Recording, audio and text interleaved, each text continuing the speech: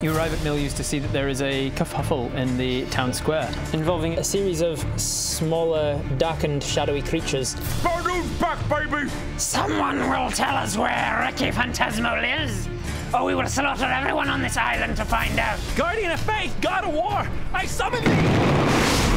So what does it look like when your God of War kills this thing? Blasts into like black demon ichor, which tarnishes the town square.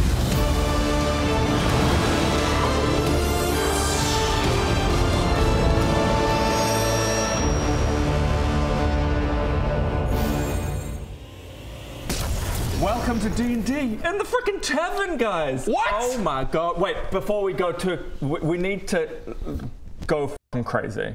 So let's give ourselves 30 seconds to get up. We'll cut to the nice big wide. 3, 2, 1. Oh! Oh! Look at the thing! Look at this!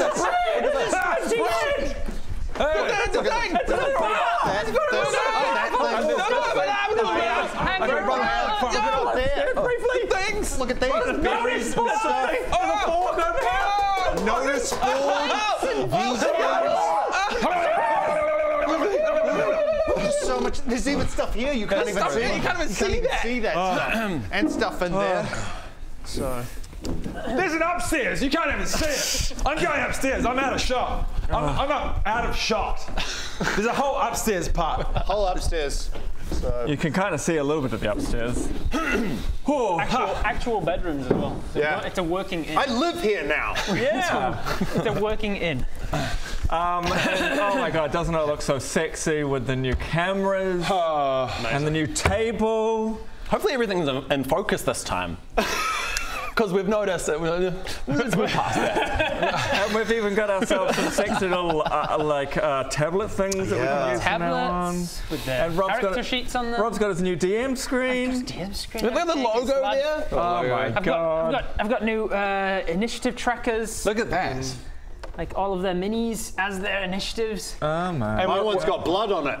I wonder why that is. Is All like little arms holding out to hold our little. that because you're always bloodied? I'm bloodied. Look at that. Now, Rob, I'm losing a fight. is that normally you'd put that on our markers on the board down here, but now that's where that lives? Yeah. That shows how close to. Easier for me to remember because you guys never do. Yeah. So I think we always. easy for me to remember your statuses, and also when you're looking to be like, who's next in the initiative order, you can be reminded immediately. Like, oh, that's right. I'm raging. That's right. Enfeebled. I'm enfeebled. I'm exhausted. The irony isn't lost on us, by the way, that our environment has increased in quality so significantly, but our gameplay is going to be exactly the same. Oh, we're still going to be a bunch of idiots that don't know how to play D&D. And even if we do, the dice won't play a ball. Don't they call it putting glitter on a turd? Yeah, exactly. And this is a lot of glitter. This is a lot of glitter. There's a lot of lipstick on these pigs. And the great thing about, we literally left almost not quite mid-combat, we did finish it, but we have to pick something up really in the middle of... Yeah, what were you? What were we doing? I was looting a body. You were, yes. So, we pick back up. By the way, you have a seat, I just noticed. I do, I have a seat. It's a nice tall stool so that I can sort of still be higher than you. You have a little light there as well, like illuminate. Oh man, so good. There's a lot of little lights. Also, what's it? Oh, don't say anything more. Just say that word. I'm just going to say he's somewhere. Can you find him? We'll give us some time. Where's Thank Watson? you. Sorry, go Rob. Thank you.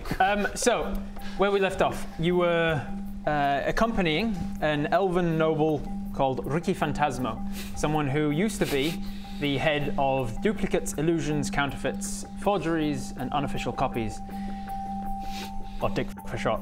He worked under Kelithak and then under acting high sorcerer Liathil, but Liathil banished him and Yaris Goldhorn to respective different parts of the world, and then you discovered, he's probably out to kill them.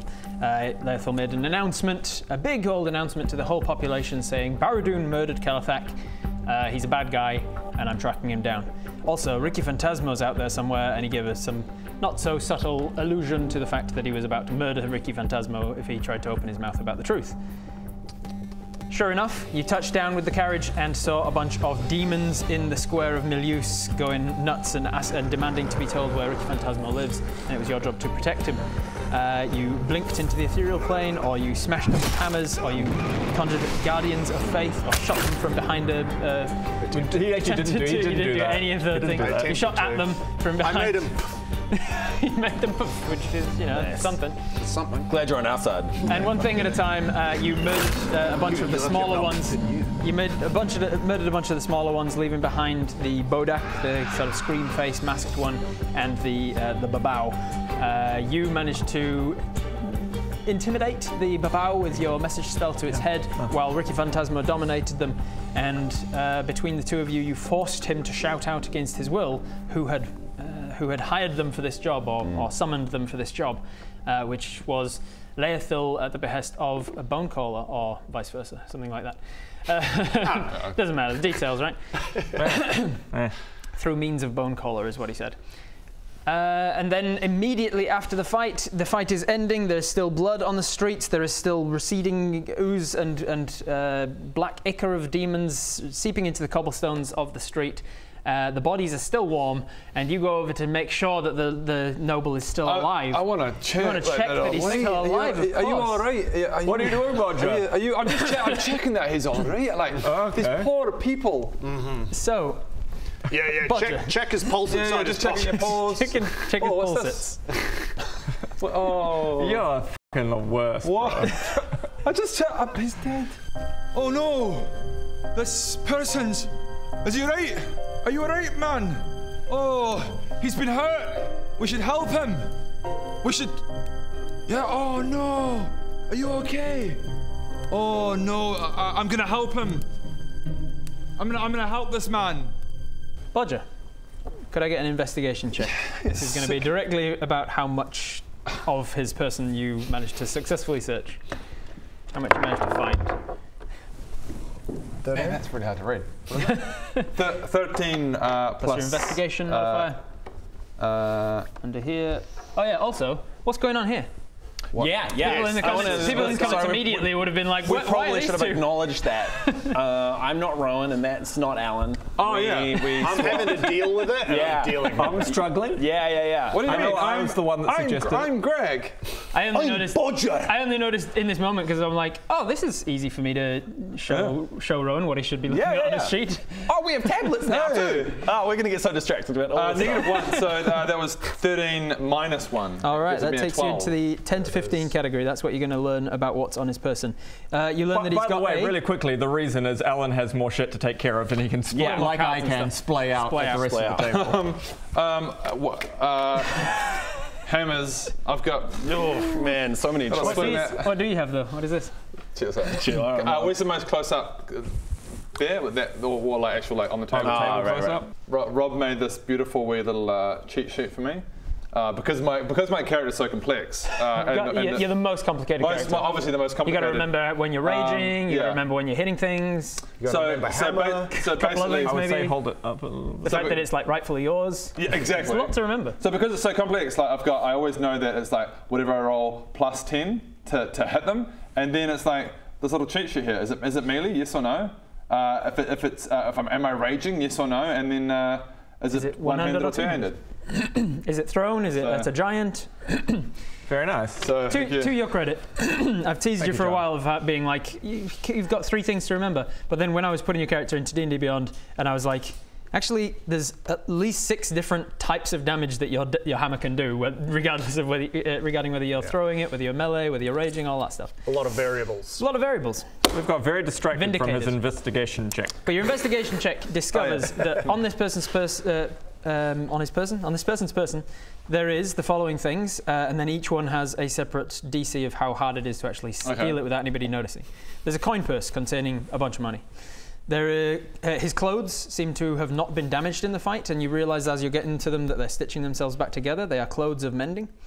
There is a ring on his left hand that seems quite a nice ring. It looks like it's probably magical. And then there's a bunch of non-magical looking jewelry on his person. It's frustrating when being a horrible person benefits you. Yeah. I'm just sitting there going, if he tries to steal spidey senses are if he tries to steal any of these things in his court, then it doesn't benefit him. Yeah, you also with the 12, you also notice that he's got keys in his pockets, which could be of interest to you, and he's got an interesting magical-looking stone. Before Bodger makes a decision on what he's doing there, I quickly call everyone who's in the square together, or try to call everyone's attention. You were doing that at the end because you were shouting out, "Baradoon's the best spirit!" And so I keep shouting out, "Look, I saved you! Baradoon saved you! You all heard the bad guy, right? He shouted that Liathil and it sounds like Boneclaw's back. And everyone I'm like, crowd around, people! Come and look at me! I want to have a bit of a talk." Right, so he's talking. That's going to be accounted for. Great, and I'm like, oh, damn it. Oh. Is this why everyone's distracted by Baradoon? You're like, oh, this guy, so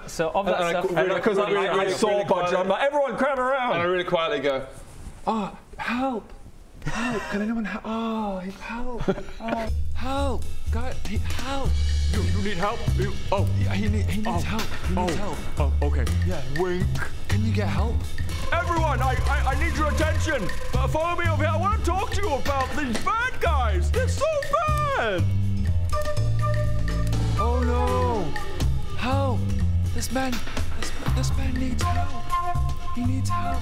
Is he still alive? He's like good. I think he's dead. But I'm just like, okay, so that shirt looks interesting. By the way, I am still watching you. At the end of the last thing, look how bad dude. And I'm sitting there going, I've got really good stealth and sleight of hand. I could probably help this. Do I help this? I was not expecting you to go for the shirt first out of all of the things I just listed.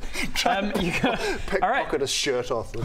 The shirt, you are trying to strip naked a dead man in the street, so I've rightfully put the DC at 25.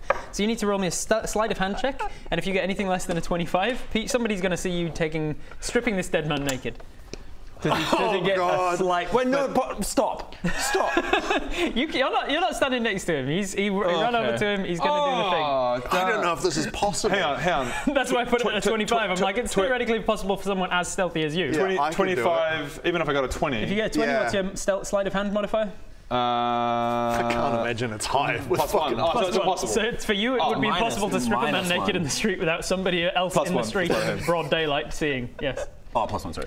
You do know someone who's incredibly stealthy. Are you choosing just not to do it? Okay, with that information. There are also other things on his person that are much less than I'm still patting him down and go, Baradoon's a man. He's a man. So you start to unbuckle his shirt and somebody's somebody looks at you and Baradoon's a man. They look at me and I'm like, he's the man. Check him out.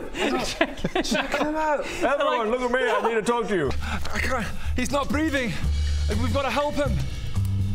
Oh, look at Baradoon. He's the man. Check out. Don't look at me. Look at Baradoon. Look at Baradoon over there. Yeah, don't look at me. Look at, oh, man. Hey, it's Baradoon. Baradoon over there. You're right. Okay, so Sir Nathaniel has died. Okay, no. I come over to Bodger and I'm like, hey, Bodger, everyone can see what you're doing. Are you... Listen. I can't believe Jeremiah's dead over here. Listen, Bodger, I have an invisible hand I can use if you want to split the loot. Shall we split it? We'll split it. Can I? Yeah, all right. No. Oh, that shirt looks cool. You want the fucking shirt? I don't know about that. I've got lots of gold. I've got bloody 43 platinum. Oh, fuck. So can you help me get the shirt? And I get my invisible hand to search around his pockets. And I'm like, I'm just kind of like, oh man, that's Baradoon! I can't believe that! That's Baradoon! So accounting for... And I'm still making a big noise, bringing everyone in. I guess you're getting frustrated how long it's taking for everyone to get over to you. I kind of am, because I'm really having to... there's a few people around you already. Okay. We'll get to that. So on my handy-dandy chart of setting a DC, I've got 30 at nearly impossible. So I'd set it at 30. I knew that you were distracting people, which is why I lowered to 25. because your hand is invisible and he's now distracting, I'm going to lower the DC to 22. 22. Roll a, For the shirt. He's still going for the shirt. He's still going for the shirt. Sleight of hand he's got an invisible mage hand. Well, I want to search his pockets. Daylight. I want to search his pockets first, and then I'm going to take the shirt. Okay. So I guess Baron doesn't so make an investigation what's going on here. I saw it. We should really. 14. I'm distracting purposely. Plus, yeah. So well, I also want to talk to everyone. passive investigation is 14.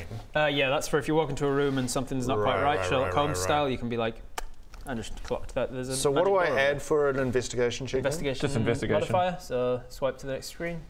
Yeah. Right. Gotcha. It's going to take us a while to learn. Yeah, we're using the new app as well. Look, guys, they've only been playing D&D about 4 years. Yeah, so exactly. You Give can't us a break. Give us a break. It takes 18 plus. 18. All right, with an 18, you actually get the next category that he missed as well. So you find all the stuff from before. He's got a coin purse containing a bunch of money. He's got mending clothes. He's got a ring on his hand and some non-magical looking jewelry. He's got keys in his pocket and a stone in his pocket that looks like it might be magical. You also find around his neck, tucked into his clothes, an amulet that looks like it's mechanical. Kind of looks like something that the artificer would have made. Random villager has a lot of shit. Cool, I take all that shit. He's a noble. He's not a random villager. You're on Milius, the wealthiest of the wealthy turns. He's covered in wealthy stuff. I take all the shit. All right, which one first? Because they all have different difficulty levels of looting it. I want that. Because there are people around, but it's invisible, bro. And most likely, his family and friends have just been in the town square with him. They're probably crowding around and like, watching this because thing. There's only so much I'm the best that you can get distracted by before you're more inclined to go to the guy who's dying that you're married to. So I'm going like, you help right now. Call 911 over there. You go over there quickly. Call Fantasy 911. I'm like, look at Baradu. I'm just like that. Okay. Everything that way. Oh no! Can someone call 911? Oh no! Oh. Bodger, I'm pretty sure he's dead. Wait, are we looting? Yeah. Oh, great. Yeah, help! This guy needs help, but I mean, we're helping him. Don't ignore us. Help! Oh no! Use your rogue skills. Oh no! I guess I'll just pocket that. Someone call. He's not. Yeah. Use your rogue skills. Yeah. Take his shirt. I want the shirt. Shirt? I want the shirt. No, all right. Oh no! I better check his pulse. Oh no! Oh, just better stealthily check his pulse just quickly. Look over there. Oh, I'm gonna have to take his shirt off. Oh, give him CPR. What's that? Oh, What's that? CPR. Hey, what's that over there? Which is why the DC is low. And I'm out there talking to these nobles, and I'm going, all of these demons were a distraction. What is your sleight of hand modifier? It's a 12, I think. Yeah, plus 12, yeah. Yeah, okay, so I'll give you the things that are less than that. You can't literally roll less than taking the coin purse. You can do that without a check. Sweet, sure. The stone in his pocket and the mystery key. Yes, you can take that. Beautiful. Write them down. Technically, I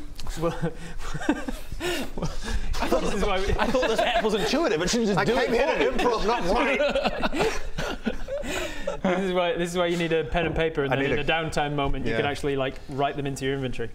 Would you like a sheet? Because my rule of thumb is if I tell you you've got something and you don't write it in your inventory, you've lost it on the journey. All right? I'll just write it down for you. I'll just get some.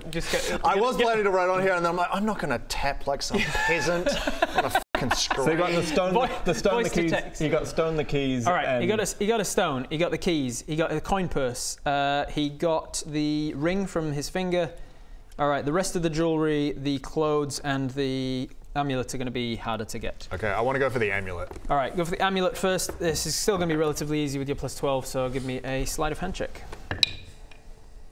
17 plus 12, 20. Goodness gracious. Piece of cake, you lift him, get hand behind the shoulder blades. I'm seeing if he's got a pull, and then the chain sort of unclasps from behind the thing with your invisible leisure demand. How many other dead bodies are there around? It's just weird that two heroes paying so much attention to this one. While Bob is doing this, I am still talking to the crowd, and I'm shouting out, and there's a few key words which I say a little bit louder than everything else, and I go, "These demons were a distraction," and I noticed that when one of them fell over, they bobbed on the ground, and earlier, Liathil used the magical TVs to ring.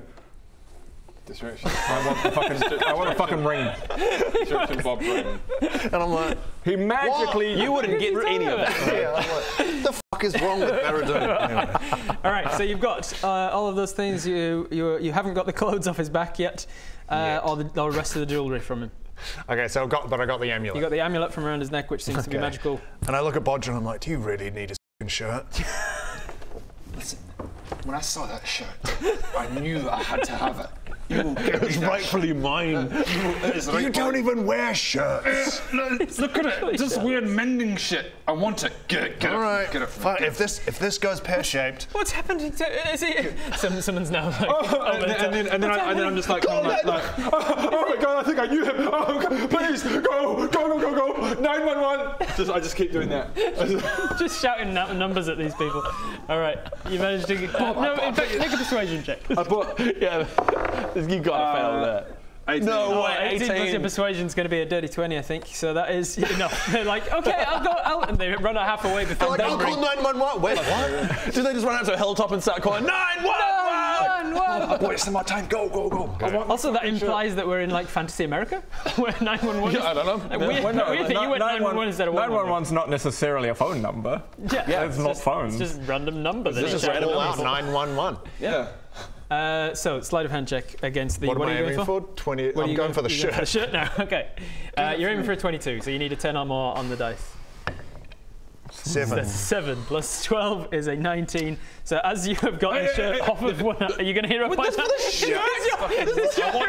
want that shirt. Anyway, guys, find out what happens your next heroic hero point moment. It's like to steal a shirt off a dead body. With a hero point, you manage to get the rest of it without needing to check for it. Great use of your hero point. And with the hero point, I'm also going to say you get the next category up, the last category of things that you didn't find with your investigation check, which is inside an inside pocket. You also find a vial of perfume.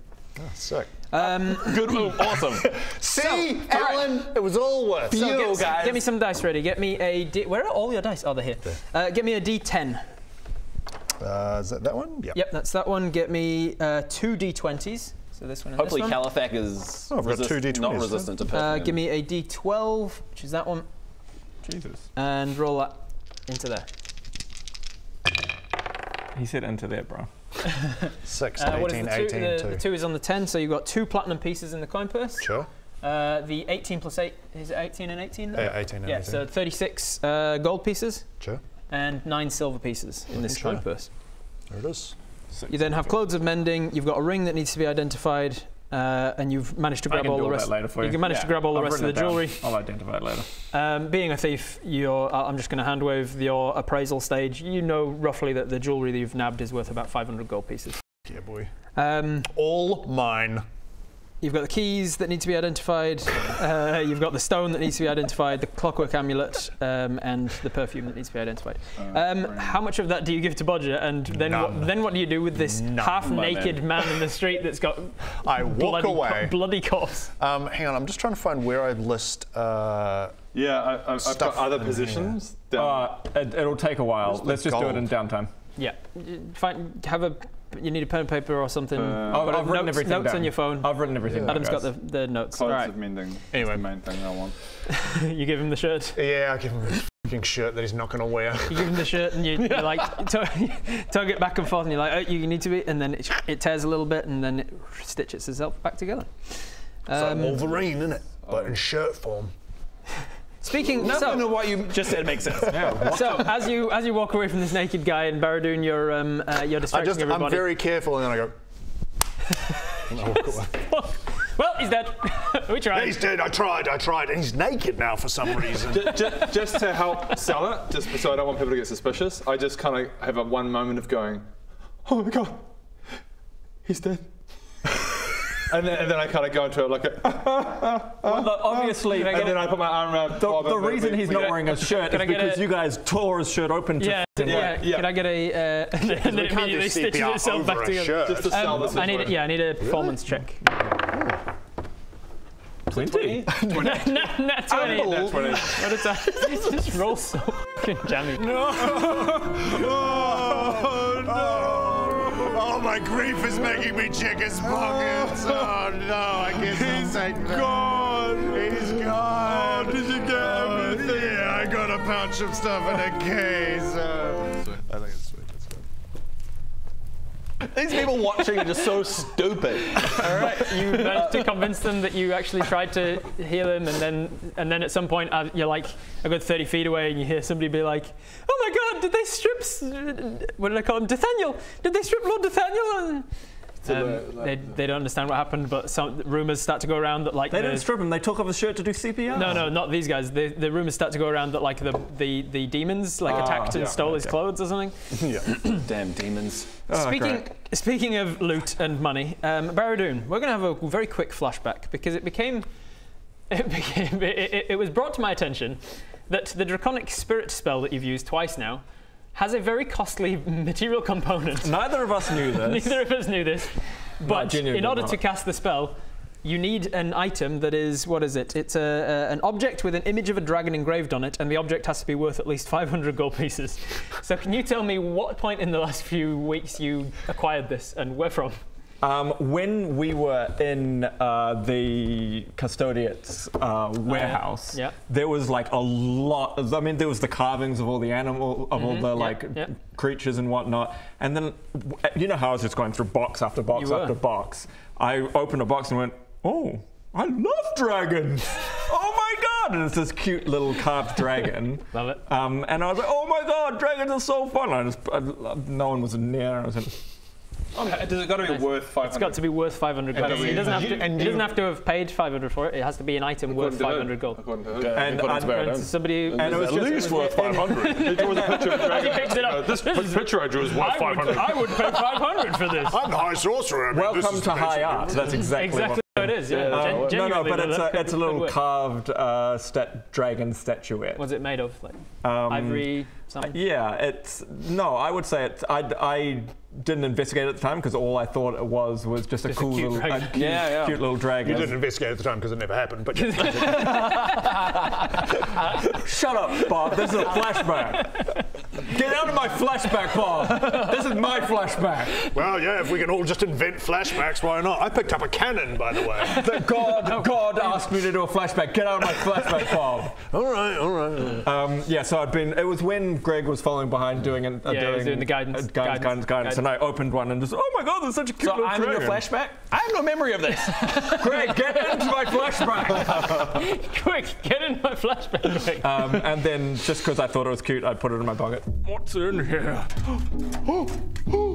A cute little dragon trinket. Oh my God, I'm definitely going to keep this. I definitely found this. What is this? In the past. What's going on here? Well, I'm remembering the time that I found the cute little dragon trinket that I have on my store. You did not. I was here and you didn't find that. I definitely found it. I was looking through the crates and Greg was giving me guidance. This is bullshit. Greg, Greg, you were in the flashback. Remember, I found this. Yeah. Okay.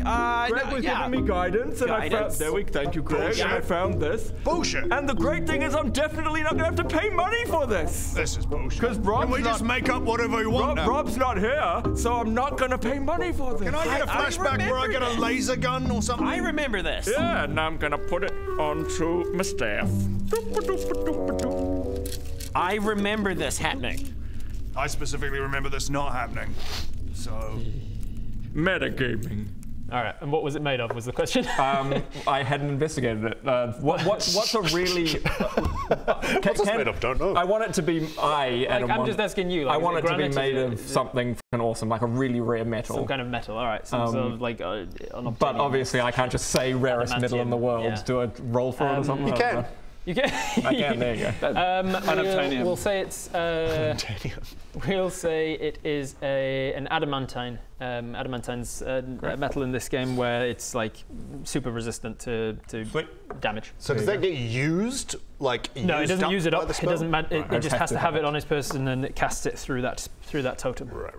So then we have a quick flash to you in the duel with Baradoon, casting this spell, and in your offhand was the dragon that you were summoning the dragon spirit from. Correct. And then in this fight, you're still standing there in the. Do we have green screen footage like, that we can superimpose an image of a dragon? It's like a PNG image. Yes, I want that. Summon draconic spirit! Summon draconic spirit! Right. So also, it's not super large, by the way. Like it's that big, I'd say. And what I've done is I realized in the fight with Baradoon that the magic was coming from this little thing, and I thought it was really cool. So much like when people like attach little trinkets to shit, like I got a little thing and I attached it to my staff, so it's now like a little like dangling off your stuff. All right, I love it. For the cheekiness of you forgetting Markov 300 gold that you lost at some point. I stole it! It's worth 500. I'm giving you a bargain because I also forgot. All right. I stole it. Yeah, and you stole a thing that you invented was there, which is my purview as the dungeon master. It would have been just as easily for me to say no, it wasn't there. You had to buy it from a shop. You might be able to inspiration. Not if you want to give me a hero point token to steal it, to just save 300 gold. It's worth it, mate. It works real well. I got a shitty shirt that no one wants. Actually, you know what? I am. I'm gonna, okay, you managed to steal it and did not lose any gold along the way. Back to present day, the nobles are starting to chit-chat and gossip, and like obviously they're crowding around you, asking what's happening. Yep. Can each of you just make me a perception check, please? Not good. Oh, not good. Not a good first roll for Greg. Oh, all of us are real bad? 9. Oh, Jesus. Thankfully, he's got a plus 10 modifier, so Ben's going to hit. Yeah, 14. 9 total. 9 total. 7 total. 3. 14. 14. You rolled a 4, did you? Yeah. Can I? Okay, great. Can I guidance it for?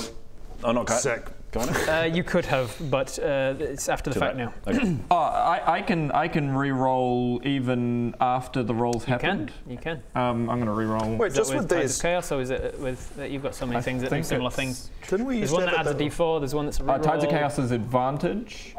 There's a feature that's like bend luck or something. Is that it? Can't remember. Yeah. So it's Tides of Chaos. Tides of Chaos. Give yourself advantage. Yeah, give myself advantage. And then that means Tides of Chaos means the next time you cast a spell today, Wild Surge. Gonna Wild Surge, Good use of Tides of Chaos? Yeah, real good. Good. 5. Better than a... What you're hearing then? There it is. So what you're hearing, you know up to 3, by the way. Not that you know what this means. No. What you hear is things like, Bonecaller's back, and oh heavens, I thought he died. Well, the family are necromancers, after all. Don't you think the Selwyns might have raised him? Oh, but they disowned him at the time. And then the things of actual note you don't hear, because they are gossiping out of range of all of you, it seems. It was a DC 15. I thought for sure that you'd get it. You're so close. Never mind. Hero point? One thing you do notice, though... Do I still have all the nobles crowded around me? Yes. Yeah, because I definitely want to say things. Oh, yes. One thing you do notice is that Ricky is nearby, and he's also talking to the nobles and gossiping to things. And then you hear a whisper right next to your ear that says... wrap this up. You need to follow me. Do I recognize the voice? Ricky. Oh, it's Ricky. Okay. I don't want to wrap it up too quickly. But Ricky is over there talking to nobles. So he did some magic little business to me. I just want everyone to know. Point at random people and go, "Who saved you?" Yeah, quick test. Who saved you just now? You did, Baradoon. And what's my name? Baradoon, the one-size sorcerer. Yes, correct. And potential. And then who was the bad guy that sent all of the bad guys to you? According to the demon, it was Liathil. Yes, he's cancelled. Yeah. He's cancelled. Okay, radio. To recap, who's the hero? Yes, me, Baradoon. Good. Thank you, sir. And who's the bad guy? Liathil. Yes. That's actually right. Liathil. He's been cancelled. Thank you, Bodger. Liathil Liathil has been cancelled. Yes, he's doing bad things. Touching people inappropriately. Yes, he did do that. Killing very controversial tweets. He did. In fact, he changed the name of the company he owns to X, which everyone was confused about. What a dick. What an absolute dick. Oh, deep cut. Really weird thing happened. Long story short, Liathil bad. So what do you think of the message that he Get on the sent through? TikToks. And So what do you think? Timely that he would send a message out immediately before attacking, right? Yes. You need to give these guys homework, and you need to tell 2 people each, and tell them to tell 2 people, and we need to spread this. We need to spread this. We need to spread this rumor that that Liathil is lying and net 20. Oh, nice. And with persuasion, a million. A million. Yeah, you got a lot. Plus 9. Ooh, 29. So very persuasive. 999,900. So I am like, we literally just... Can you make me an insight check, please? We literally just defeated these evil dudes in 9 plus persuasion. Insight. Insight. Plus 5, so okay, 14.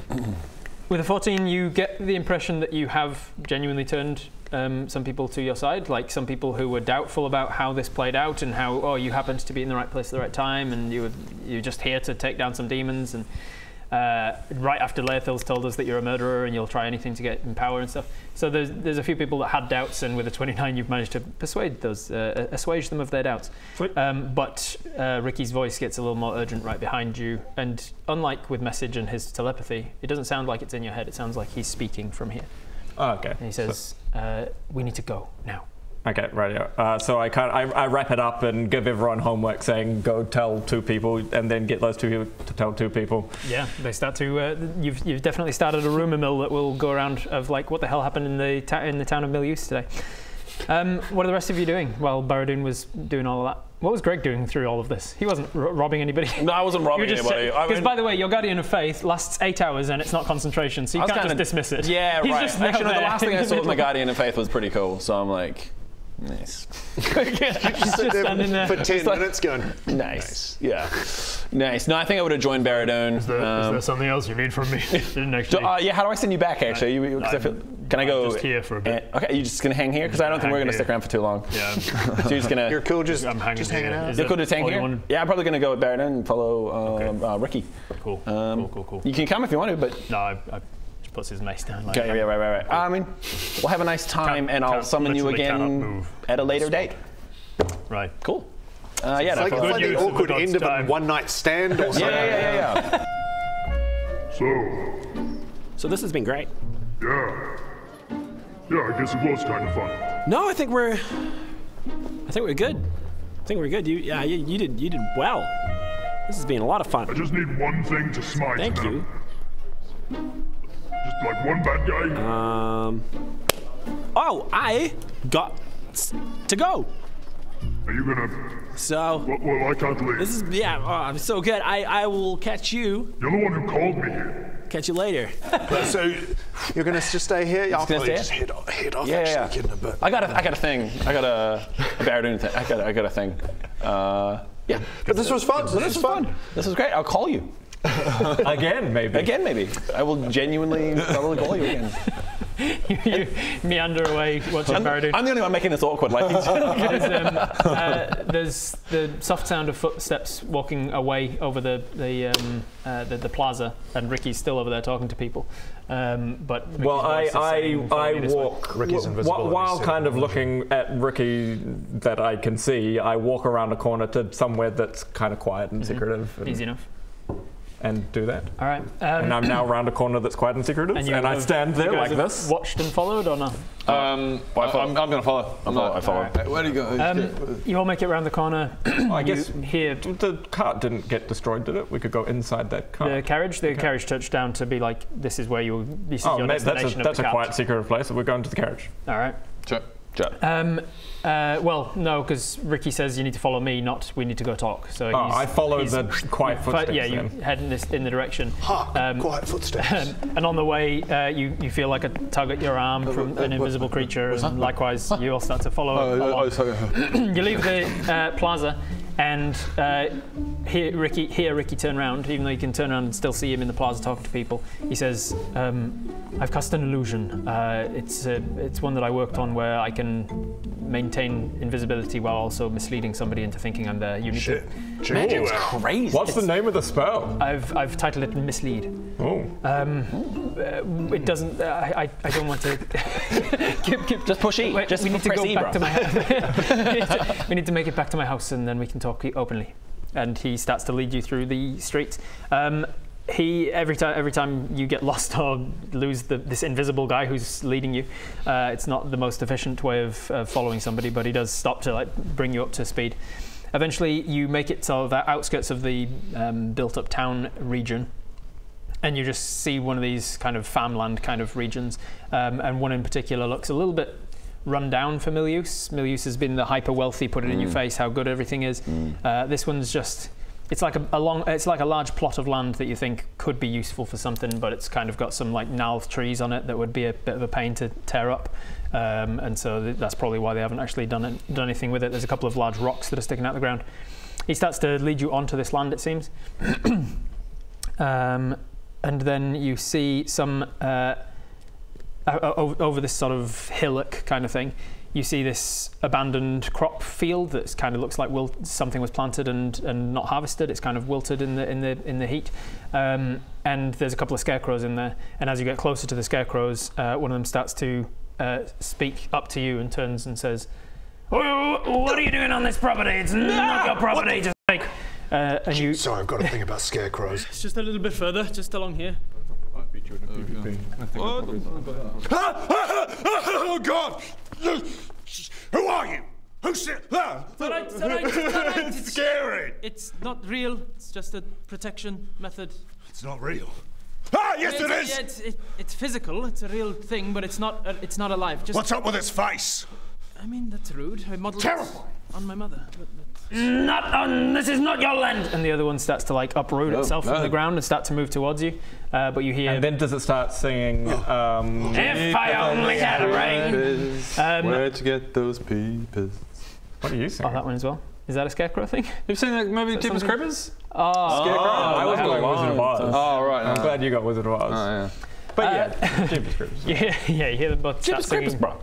Justin Long. Ricky's voice calls out from the invisibility.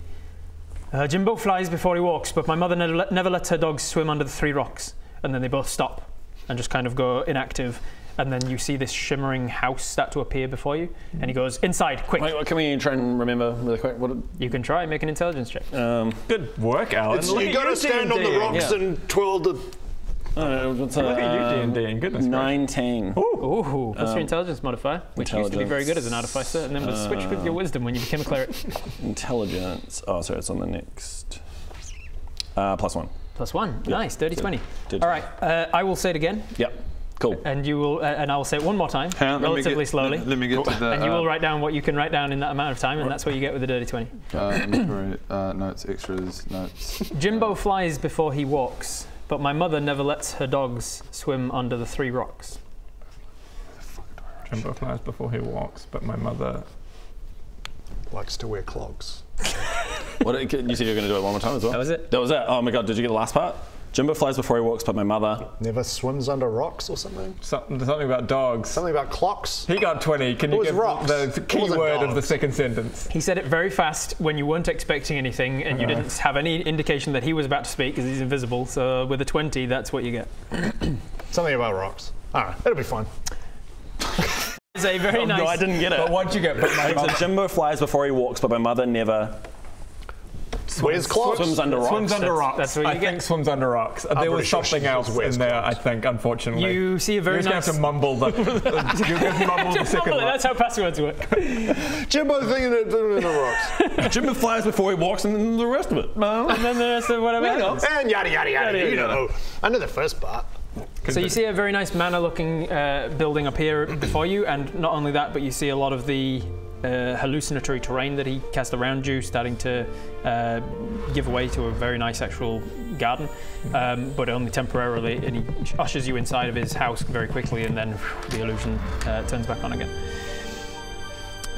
Inside, you see that you are now in Ricky's manor. You realise that he has not only been like putting up walls physically between him and other people, but he's literally been in hiding since he was banished by Liathil. He is afraid for his life, and when Liathil, especially when he heard that Liathil was in town, he's been hiding out terrified until he heard that Liathil buggered off back to Gurdon again. You see in his manor that he's doing relatively well for himself, being part of the Phantasmos. They are a very wealthy family, so they've been able to help him out and stuff. He's not living impoverished. And he seems to visibly relax a little more. He says, I feel like I'm more able to speak openly now that I have abjurations around. Nobody can scry on me when I'm in my house. Firstly, thank you for saving me back there. They were obviously out to get me, and it's quite clear who sent them and why, and he is afraid of what I know. He tried to kill me years ago as well, before he banished me. He never banished me. He fired me from the Order under some trumped up claims of, I don't even really remember, it was something to do with Kelithak's disappearance. It changed. And then he sent someone after me, and thankfully I managed to escape. And that's when I realised how much of a fool I was for helping him hide the Kelethek. Who did he send after you? At the time, it was some assassin from the Dirt League or something. How did you help Kelethek? I was head of duplicates, illusions, forgeries. No, duplicates, illusions, counterfeits, forgeries, and unofficial copies. That's right. And I helped him to forge a few documents or hide certain documents of where he was at certain times. Why did you do it? He threatened my nephew. And then that question. What? And do you still have a copy of these documents? I do, yes, here at the house. I have several copies. Glad you've kept records. At the time, he made threats against my nephew Zaza, and he was just a child at the time, and still just a child, I suppose. Zaza. Do you know Bodger, do you know Do you have something to say? So what's that? What was that, Mr.? Do you know one of the nobles of the 5 families? How's that? Zaza. Is that a name that rings a bell for you, Bodger? I feel like this is ringing a bell for the second time, actually. Yeah. Do you know Zaza? Maybe I shall introduce you before all of this is over. Yeah. I feel like maybe being childhood friends. I don't know. I can't remember. Anyway, Great. Sorry. Let's continue. Thank you. Yeah, that makes sense. I obviously kept duplicates myself, triplicates, and had the original. I've hidden the originals, but I'm happy to give you duplicates of all of the documents. Can I get you a drink or anything while you wait? Sorry, TLDR. Yeah. Documents that prove that Liathil fucked him over. Yes. Betrayed Kelethek. Betrayed Kelethek. Was involved in Kelethek. If we get these documents, who do we? It's good. We've got proof, and who do we take these to? It's like yes, anyone that we want to Town Square, bro. Town Square, and just go check it out. Check it out. Hey ye. But genuinely, you could magically copy a whole lot of them and then distribute them. Like, I feel like in a world where magic's real, like nothing matters. Like anything could be forged. That's why you needed an entire department of duplicates and forgeries and stuff, so that they can look into things that are important. Be like, is this a forgery? Is this magically changed? We should still verify that it's real. That's why everyone needs a dick fuck. Yeah. Straight up. As they always say. As they always say. So yes, I would love a drink. I'll have something brought out. Jeffrey? And we definitely trust this guy, right? We saved him. He's phantasmal. And he's also let us into his house. That could be a trap, don't get me wrong. I'm good. He's let us into his house, which is impenetrable from the outside, and no one knows where we're safe. Exactly. Brilliant. He's led you into his lair. I'm in his house. I'm gonna no drink for me. He brings out Jeffrey, an invisible servant. So this floating tea tray comes out with a few different drinks on it, and sets it down in the lounge. And you can start helping yourself to a drink. It's just basically a teapot and one glass bottle with some amberish-looking liquid in it. Ricky, alcoholic, good enough. I've got a question. What alcohol do you want? What alcohol do you think it is as you pour it out? Dwarven whiskey. It is dwarven whiskey. Yes. And then I grab it and I think of elven wine. As you pour it, it becomes elven wine. Hey. And I'll take some and just. As soon as I see this magical drink, I want to. Greg's so worried that it's poison, he's thinking about poison. Guys, don't drink it! It's poison! Melts the cup. He's just, oh god, it's poison! Oh god, it's poison! Oh god, it's poison! That's why I don't drink it. You pour it out and then don't drink it. Yeah, I'm gonna. Nope. As you are thinking of poison, it does come out, but in like a shot, rather than like the whole glass. I'm gonna put that down. I'll just have water. You pour the water after the poison. All right. Seems like you're challenging me. I'll just have water, Bob. Being responsible. Okay, I'm gonna have whiskey because fine. You do you. I'm gonna get you. drunk. You do you. Water is fine for me, thank you. Thank you for the whiskey. Yeah, I'm not really drinking at the moment. Just trying to be on a bit of a health kick. So just a bit of water. Since when? Since I've actually very rarely partake in alcohol. Actually, it's not very good for you. Oh, really? But I'm not judging. You help yourself. Oh, you're not judging? Not judging. No. Oh, because I feel incredibly judged right now. Water. It's good for the circulation. I just feel healthy with just a glass of water. I don't imbibe. Where is all this coming from? What? Just let me have a drink. Hey, help yourself. You live your life. I'm not judging. Water, I feel healthy. So Ricky, I've got a question for you. When you said earlier Jimbo flies before he walks, but my mother never swims under rocks. That's such a flex. Why that password? It's just a random phrase that's hard for commoners to remember. Did I get it right? No, you didn't. Can we just ask what? Yes, Jimbo flies before he walks, but my mother never lets her dogs swim under the 3 rocks. Never lets it. My mother never lets her dog swim under the rocks. It's pointless. It changes. I change it every day. It's a random phrase that I use to. I change it every day. It's really. I was thinking that as you were all struggling to remember that. Yeah. Like, I don't think we need to know that.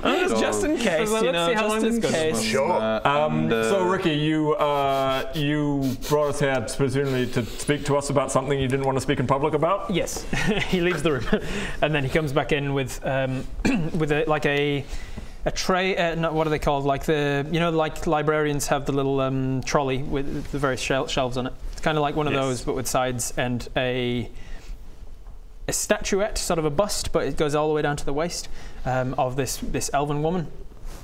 And he says, "This is Rita."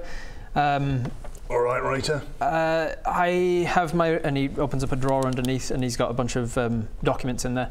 He starts handing them out, probably just straight to Baradoon. Mm-hmm. You realise that the first one, he walks you through them, talks you through what they are. The first one is a record statement of alibi at the rough time of Kelethek's disappearance.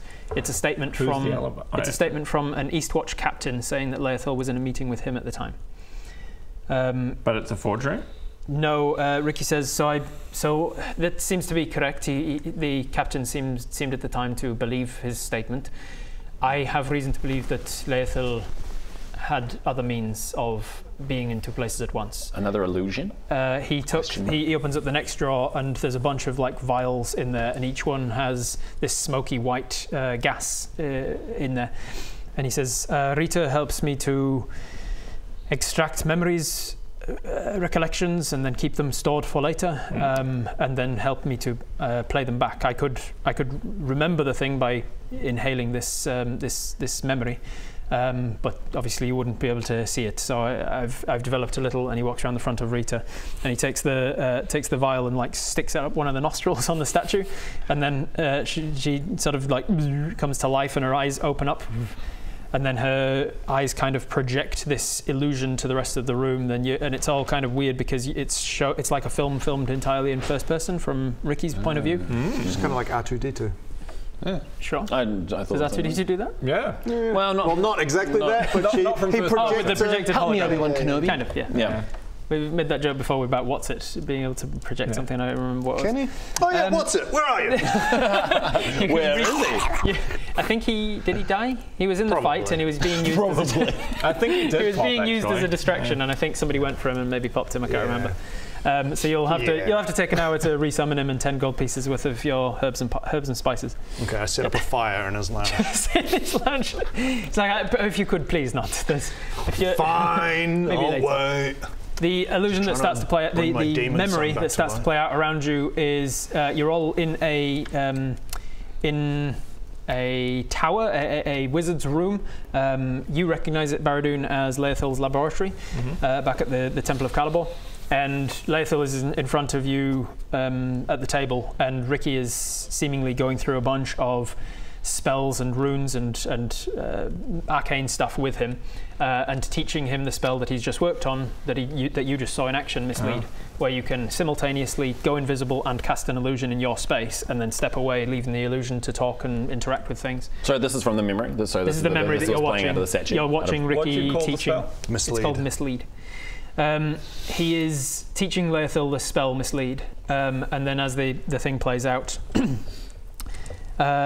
he says, "This is me teaching Liathil a spell that I developed recently, the one that you saw me use at the plaza. I have reason to believe, I think from memory this was about 2 weeks or so before the disappearance of Kelethek, and I think he was using it at the time." The disappearance of Kelethek was decades ago, wasn't it? Yes. Yeah. He would have used this spell to have an alibi with captain of the guard while he was attacking. Is there any way for us to? Is there any way for us to prove that he may have been using the mislead spell during that encounter? Unfortunately, I've been reading between the lines in the alibi here, and you can see you'll read through it, and when you've got time to properly read through it as well, you'll see that the alibi is solid, but that the captain of the guard says that Liathil was a little standoffish, kept moving away from me whenever I would get close to try and talk about things, and just like little things that make you go. If he was an illusion, he would have tried to keep his distance and not offered a hand. Yeah. And it says right at the very end of the alibi, like he refused to shake my hand at the end, something like that. And Ricky's like, I think it just gives me an impression that he probably was. Unfortunately, the captain has since died in the war with war with the orcs. This projection that we've got in front of us, yes. How reliable to the dicks? Is that what it's called? Dick fucks. Dicks. It's not vulgar. Sorry. How reliable is that as evidence? I mean, it's a memory. It's his genuine memory, and you can prove that it is Ricky's genuine memory of it. But memory can be altered with magic. So, in terms of like the world here, can we present a case to some like? Basically, I think that he used this spell. I cannot prove it alone, which is a lot of my evidence is too circumstantial to provide a case, which is why I've kept silent this whole time. Because even if we take that memory, we can go, look, he taught him a spell. Exactly. So in theory, he could have used that spell. All it proves is that Liathil had capability to do so. It didn't prove that he did. Yeah. The memory ends. He says, just so I don't lose that, because the vial is now empty. He says, give me a second to re-record it. And he moves to face Rita. Rita's hands come up to him and clasp the side of his head, and then they just kind of put forehead to forehead. And then after a moment or so her cheeks start to inflate. And then he brings the empty vial to her lips, and then she just spits this sort of white gas into the. Oh, so that gas is the memory. That is his memory. Oh shit! Just dribbles out. Dribbles white stuff out of her mouth. It's odd, but it works, and he caps it and puts it in the thing. So, sorry, can I just ask? You're calling this Rita? Is this statue conscious? No. I forgot even what I called it. Recollection and information tabulating assistance or something. Okay. I just call her Rita.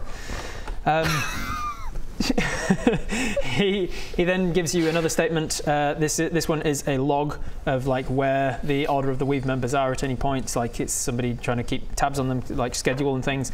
And this is a copy of that log from that time. He gives you a log of where everybody was at the time, and it showed that Liathil visited Ewelin to the HC is all he's put in shortly after Baradoon's appointment as High Sorcerer. Say that again. He visited Ewelin, and strangely, it's not like a specific location. It's just Ewelin, which is an enormous, like continent-sized forest. But he visited there to visit the HC after Baradoon's appointment. You see it as weird because Ewelin Forest is like a continent-sized forest. It's not like a specific location. So he's obviously been vague about it, and then HC is obviously really vague as well. Yeah. Ricky points out that it's even weirder because this is a copy of the original before Liathil had him forge it to make it look like he didn't leave it didn't leave at all. So each of you roll an intelligence check. We'll see. Intelligence check. Yep. 14. We'll see if you work out 18 plus 2 d20. Oh, nice. d20. 15. 4. 5 total.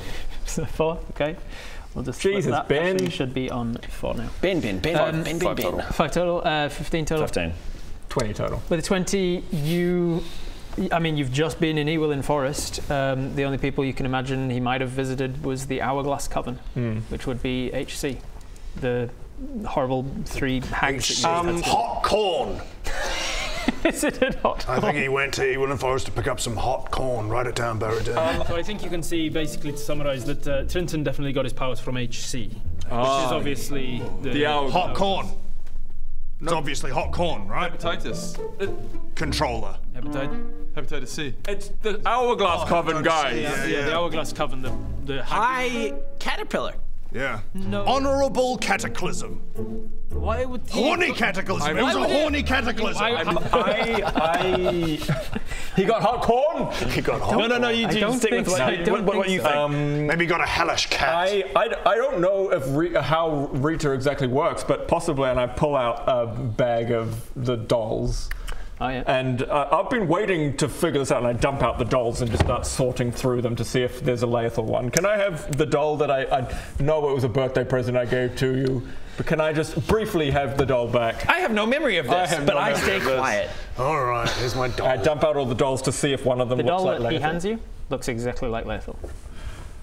Look, it's Liathil.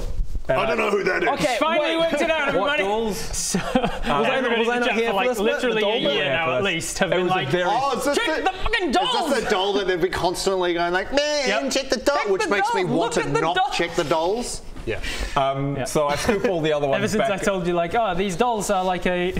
no idea.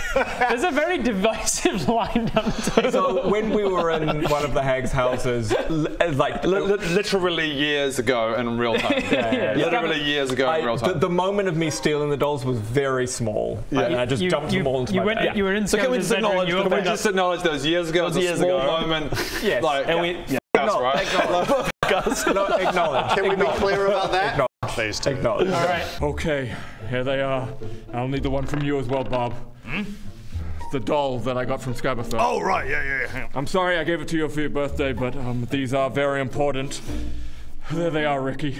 Every single one. And you got these from Scabatha? Yeah. That's dangerous. What? Huh?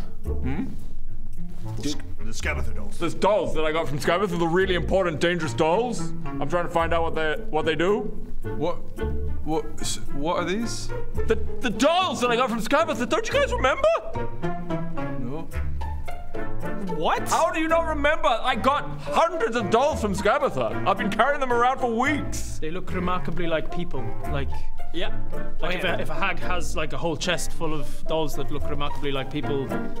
So are we supposed to remember these? I don't remember these. I don't remember these. How do you not remember them? How do you not remember them? So since then he did cast Identify on them, and I said it seems like they're not magical themselves, but they have something to do with like a record, like a receipt of transactions the hags have made, and that's all you learned. And since then, everybody in the comments has been like, check the fucking dolls. Liathil probably made a deal with them.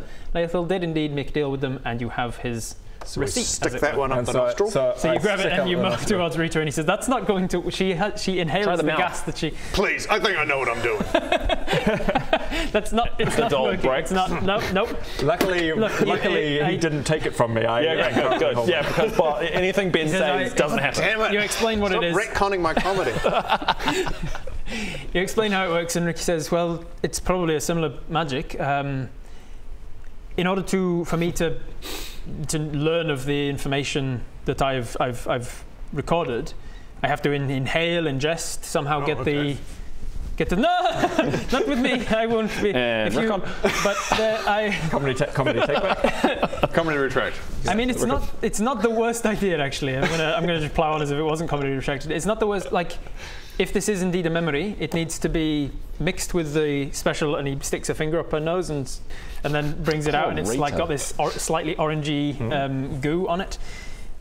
He says She's got a dripping nose. Because Rita wasn't a real person before, was she? Like cursed to become she was a creation of an artificer back at the Temple of Caliban. Right. This is called liquid uncultivated binding Ethereum, and it's a binding agent that will you'll get there. Yeah. And it will, and if you mix it with the thing that you have to inhale, insert, then it will. Just ease it on it.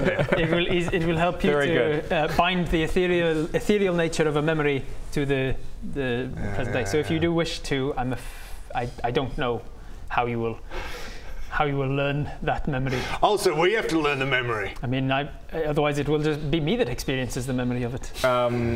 One of us has got to take one for the team. I take the. Bob, it's our time to I'm still holding it. That moment that we've always wanted. It's our time to shine. All right, guys, let's do it. I think it might be best for me to experience. Okay. Yeah. Actually, yeah. God damn it. Woo! I get some lube. I get some L-U-B-E. I hadn't thought about that. Yeah, I that's suppose so it is. weird. How does that work? He puts her finger to her nose and she just snot rockets out some lube. You coat the Liathil doll in lube. And I shove it up my nose? This thing is large, so you can try. What are you doing? Come on, Barry. We had a green screen moment when I first gave you these dolls, where we had like 10 tips and tricks of you guys and what you can do with your dolls, and every one of you said, you could shove it up your butt. And I was like, I'm gonna make them do that. As like that's the genuine canon way that they're going to finally learn how this thing happens. Wow. They have to shove a Liathil doll up their butt. Because I guess it doesn't matter whose memory goes into it, because we'll be transferring it. We're doing it. Okay, so I imagine that's canon. So like you can see. I bend over a table and go, right. No, I kind of go like I'm about to put it up my nose, and then I look to Ricky as it's like the opposite of the Total Recall moment where they've the thing. Well, but I look to Ricky as in like what my eyes are conveying is this the right thing to do? It might be. Try your mouth first. I think you need to put it. Yeah, try the mouth first, for sure. You need to get the memory inside of your body so that it's part of your body. And I don't really want to eat it, so like there's like a redness of shame, like kind of like goes across Baradun's face, and I assume there's some like maybe one of those. I get my cloak and I just one of those clothing dividers. These got a clothing divider changing screen, and like I kind of like really there's shame on my face. I just walk up to him. Guidance. And I walk around like kind of there's already a bit of shame and like regret on my face. I pour him a drink. And I walk behind, in my hand is the doll with the stuff. Nobody's gonna think any less. And I walk behind the screen. It's not possible. And you hear just like my cloak shuffling. and then I walk out from behind the screen and I don't have the doll in hand anymore. So, you gonna? Oh, really? Oh. Wow. Very good. Is there another way? Would you like to use my modesty cloak? Yeah. Don't look. Easy does it. Baradun, you feel weird. And not only like I feel weird. You feel weird. Yeah. What did you learn about it? Well, you start to black out. Oh God. You get tunnel vision. The sensation is so intense. It's so intense. You get the tunnel vision. Everything goes dark. Everything goes black, and then your senses are no longer your own, as you are now watching through a first-person view. As you look down at your hands and see that you're Liathil, and you reach a shaky hand up and knock on a heavy wooden door in a dark, damp stone corridor. Can I have a... Sorry, did you say Liathil? This is the layout memory. He is Liathil as he's doing these things. Well, he's stuck up his butt, so now it's just memory. Yeah, it's got everybody knows how... You come out of that thing just like slightly awkwardly walking. It's going to be It's probably quite sharp. Just a perception check, I think. Yeah, I'm gonna have to heal wounds after this. I think. He's got pointy ears enough. 17 plus 1, 18. All right. You recognise the architecture of the door and the corridor that you're in as part of the Palace of Heart's Desires. Palace of Heart's Desires. Oh, what's he doing there? It's like that figurine there. Who is this figurine? The door opens and you see a bulbous-eyed, frog-faced woman with scraggy hair behind it with a big hunch. She goes, "Well, howdy! What brings you to our cozy little workshop at this present moment?" Can you just do Baradun's face while he's witnessing this? Like, what do we see Baradun like? He's Macaulay Culkin. That's the thumbnail. You hear yourself say in Liathil's voice, "He's Culkin in it."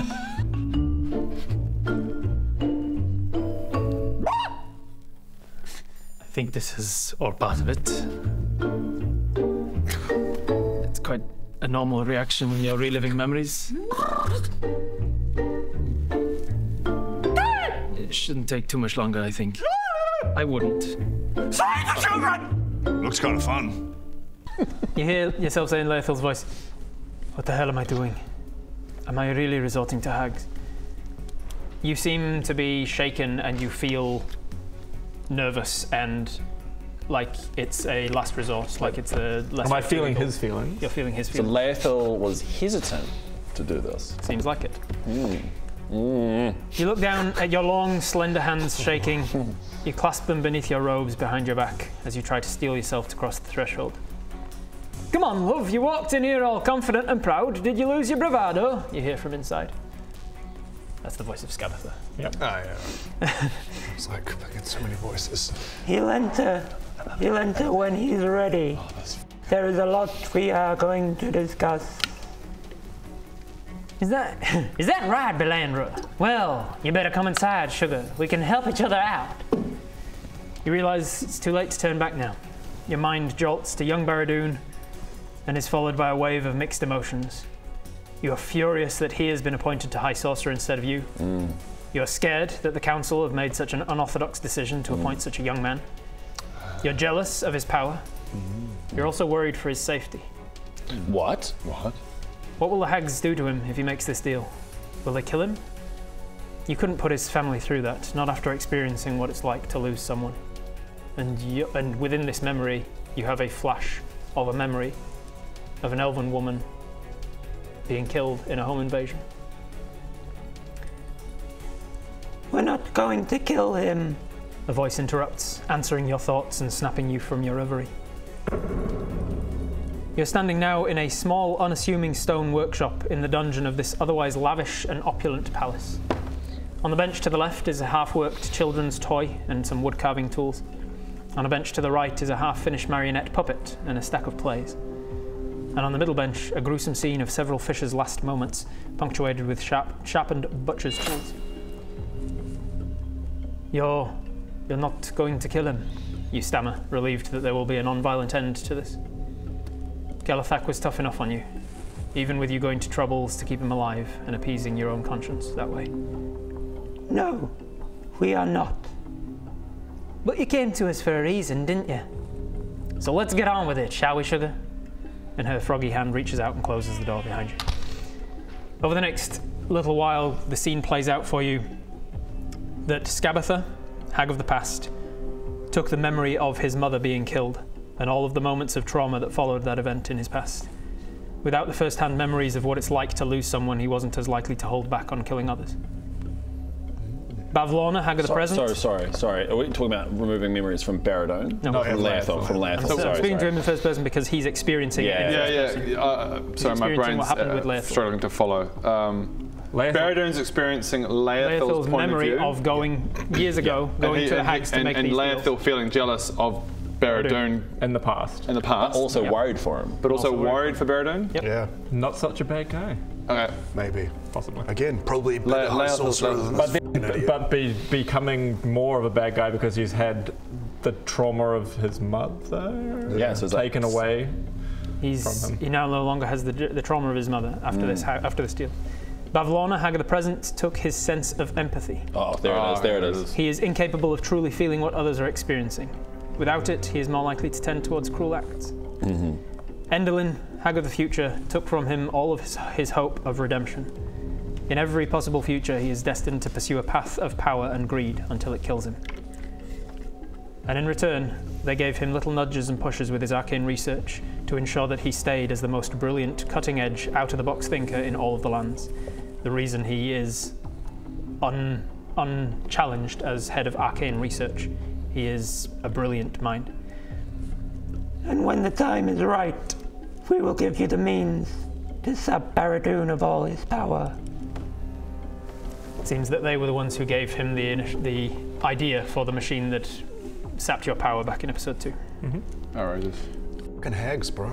Are these parts that were taken from Liathil parts we can get back?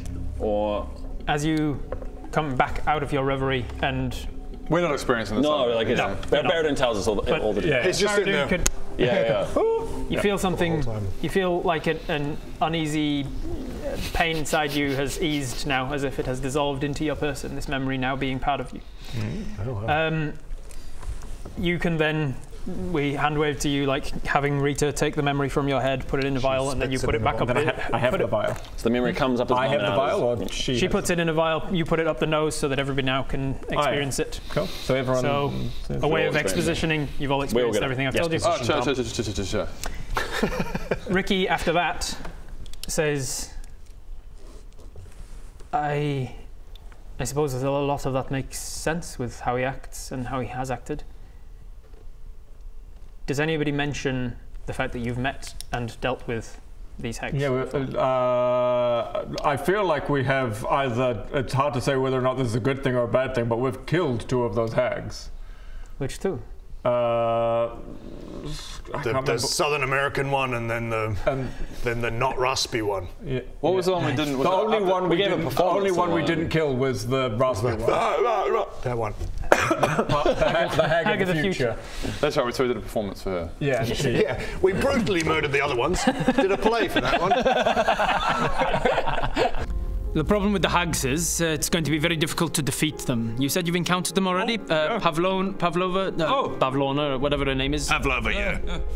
Killed her, squashed her. She turned into a bird, and I squashed her. Oh, fantastic. She did. Scabbeth, however, much more dangerous. Ripped her spine out. Really? Yeah. And Endelyn, how did you kill her?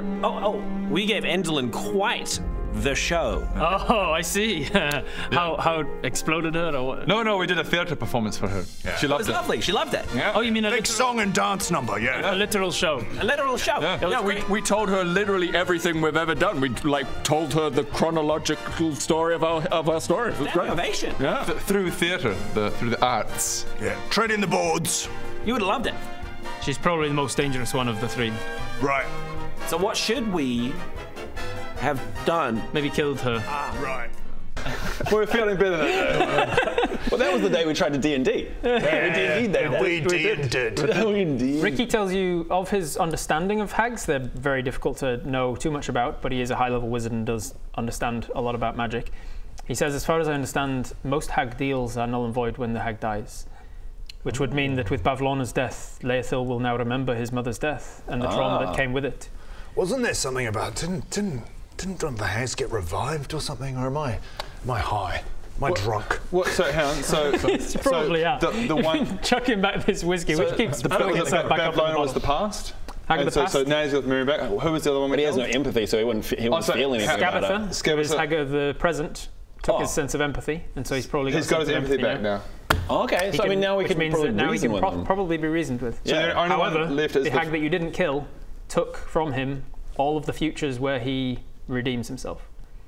What do you mean by it? Took from him all of the futures? She's the hag of the future, and she took all of his futures where he is a good guy.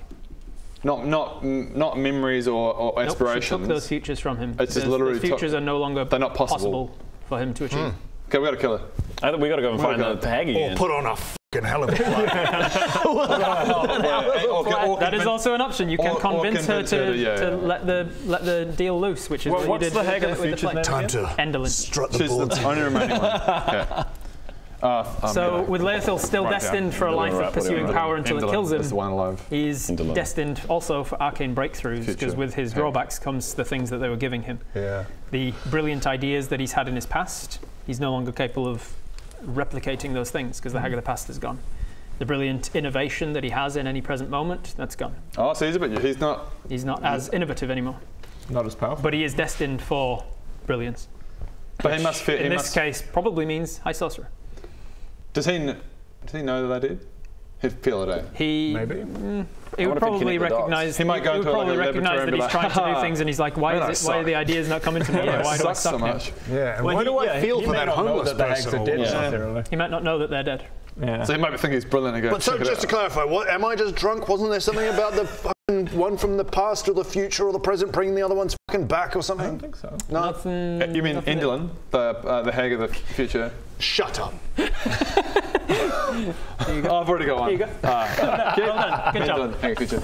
Yeah, right. All right. Okay. Cool. So Ricky is surprised and astounded and looks at all of the other dolls that are all representations of people. Do we quickly? Can all 5 of us, the 4 of us, go through the rest of the day, sticking them up your butt and finding? What other dolls are there? What other dolls are there? This is our downtime for the next hour. Does Ricky or probably me? I don't think you recognize any of the others.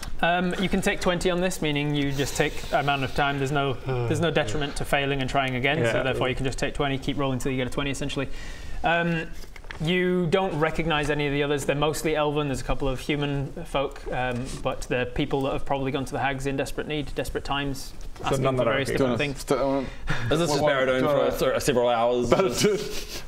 Here you go. Here's another. I'm less ashamed of it now. So. What did you find out? Anything else? Number 3, number 4, number 5. Any new information about it? Comedy retract. Okay. So Baradun doesn't show. I think this is the thumbnail. Is Baradun go? Look, it's like a thumbnail.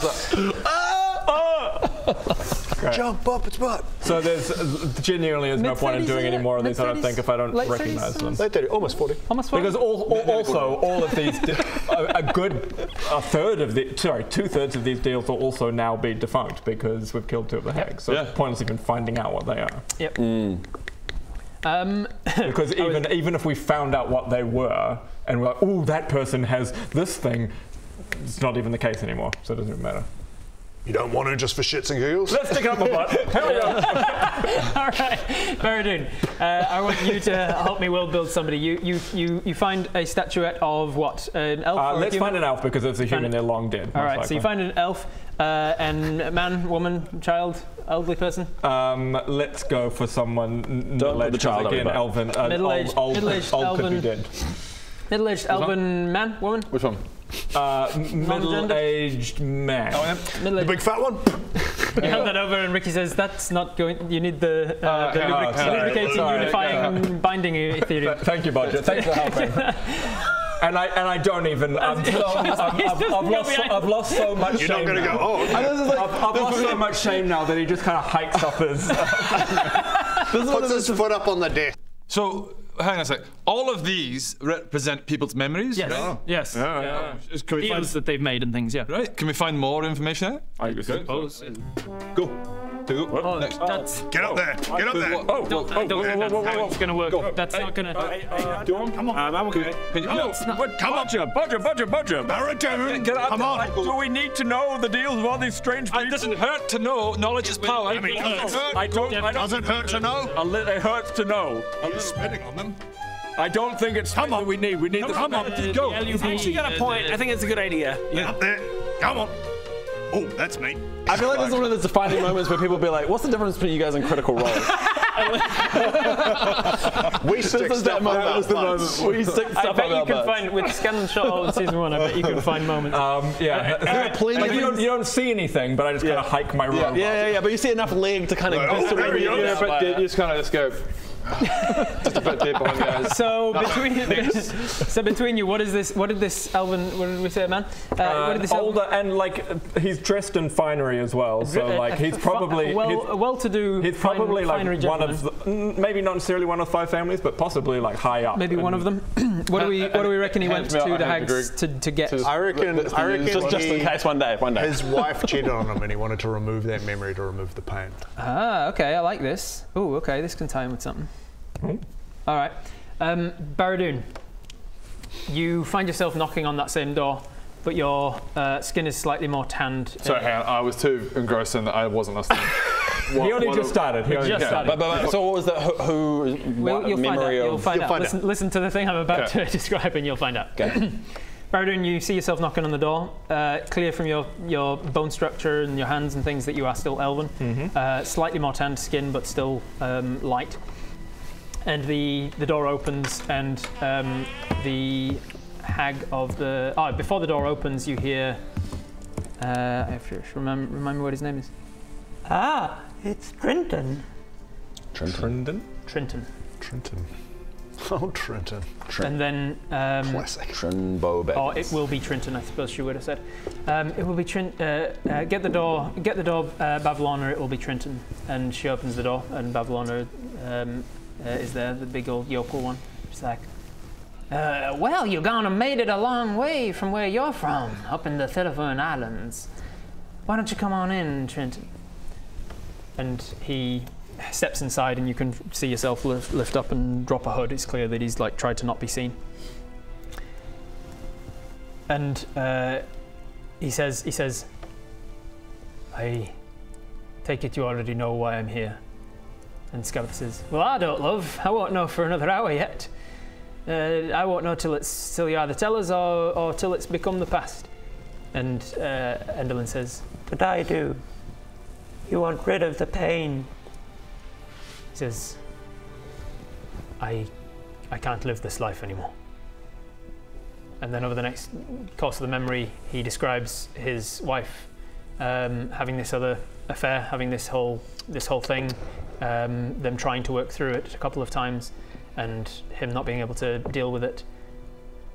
And then he stops himself, and she says, Scabbetha this time, Hag of the Past, says, but that's not all, is it, love?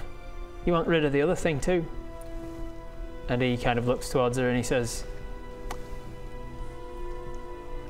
I don't like the feeling of regret for what I did. And she says, yeah, we can do that. What do we get in return? And I think one of them, she says, actually, Endelyn says, I know what we'll give you. We'll give you what you've asked for, but we'll also put you in touch with a friend of ours. A friend called Dave. Dave? And you are baffled, but you agree to it. You think it's the start of the meeting as you hold your hand out, and Bavlana grabs your hand, and as she grabs it, her long, gross fingernails cut the center of your palm, and then you end up realizing this is a blood-binding agreement. And then they agree to put you in touch with a Dave, but then they're like, we'll be in touch. And then they usher you to the door and leave, and that's the entirety of the memory. Seems like that was enough for the deal. Did I get the memory of him of what he was ashamed of? He's done a lot of work to try and repress it, so he doesn't think about it directly anymore. You get the impression that it was something to do with killing someone. Killed his wife, I reckon. Or the Then the memory dissolves inside of you. He was trying to. Oh, did the doll dissolve? Yeah, the doll dissolves inside of you once it's inside. This message will self-destruct. Mission Impossible. Well, no, it's like a pill that you. Was that the same with the Liathil doll? I guess so. It was dissolved inside of you. Have I still got a doll inside me? You do. Very, very different type of doll. But by the way, Bob, I'm sorry. You know the present I gave you for your birthday, the doll that I took back. You've absorbed it into your asshole. Yeah. Well, I'm sorry. I'll get you something else for your birthday. Thank you, and this time don't absorb it inside your bum. I'll try not. That's just a general rule for gifts. Any gift. You know how we're doing YouTube shots of like various little clips? I think I want that without context of anything at all. I'm sorry, you know the gift I gave you for your birthday? I absorbed it into my asshole. I did. It's gone. That's definitely the outro and the teaser for the next episode. Hey, Baradoon. Yeah? What? Can I get my doll back, my birthday present? I mean, I'll wash it first, obviously. It's the one... Yeah, again, I will wash it, but I'd like it back. It's gone, Bob. What do you mean? You know when you're feeling a little bit sick and you go to the local healer and they give you some medicine and you put it... In your mouth? What? Well, you know, it's suppository. You put it up your butt and then it dissolves. That's not how I take my... Wait, did you dissolve Liathil in your ass? I dissolved your birthday present in my ass. Not again, Baradoon. I'm sorry. Stop doing this with my birthday presents. First the Great Hammer and now this. I'm sorry. I just love putting things up my ass, Bob. Oh, Jesus. All right, so continuing with more improvised things I don't that think people so. have made? No, I've shoved enough up my butt for one day. Do you need a cure wounds? I don't think it's hurt me. It doesn't hurt you. Like, well, that could be sharp. We lubed it up. We lubed it up. You lubed it up. Okay. I'm just checking. I'm uncomfortable with myself. Yeah. But I'm not hurt. Okay, not hurt. Okay. Yeah, that's fine. And the rest of you, there's a big pile of his wooden dolls. If any of the rest of you are interested. You know when someone's gone through something like kind of mildly traumatic and they're just kind of sitting there just like... You alright, Baradun? Yeah. They're fine. Yeah. Just kind of... You know, I'm good. I don't think he's doing all right. No. It's an ordeal the first time you do it. Right. You right there? Hey, buddy. Hey. Yeah, I'm fine. I'm fine. Doing okay? Yeah, no, I'm all good. I'm fine. We don't think any less of you if that's what you're worried about. Oh, no. How's your butthole? Do you need me to heal your butthole? No, I'm good, Greg. Thank you, though. I appreciate you asking. He can give you some guidance and the old... I have a spell, heal butthole. Do you want me to use... high-level spell? My spell, heal butthole. No? Is that the spell I'm going to have to make in D&D Beyond now? I thought I already had it. Damn it. Would you I'm like sure to, it'll come in handy. Would you like to take a seat? It's a specific heal butthole spell. Heal butthole. Heal butthole. All right, so you spend some amount of time with Bodger interested, it sounds like. Well, I mean, if everyone's doing it. Just a bonding moment, just to help Baradun get over his... I just don't want Baradun to feel weird about it. You start searching through them. That guy's too thin. Guys, I feel like we should kind of move on with it. My round is always so thin, damn it. I feel like we should move on. We'll reach out and then you just slap his head. All right, never mind. I scrape all the dolls back into my bag of holding. For me, for later. Oh, is that what you call it? Ricky then gives you another. He continues with the documents that he's got. Anyway, he's like, so should we? You guys finish sticking shit up your ass? Should we move on? Like, oh yeah, Ricky. Right? Yeah. Sorry, I forgot you were here, Ricky. The whole thing. that got weird. Ricky's had a long rest. Okay. Baradun, do another one. Can I put one up my butt? Yeah. Ultimately, what it comes down to is that because you failed to take that one. You take that one. Liathil is still a demon. Okay. That one. So what it means for the rest of your quest, the rest of your guys, so it's gonna be. Hey, stop it! Stop putting things on your butthole!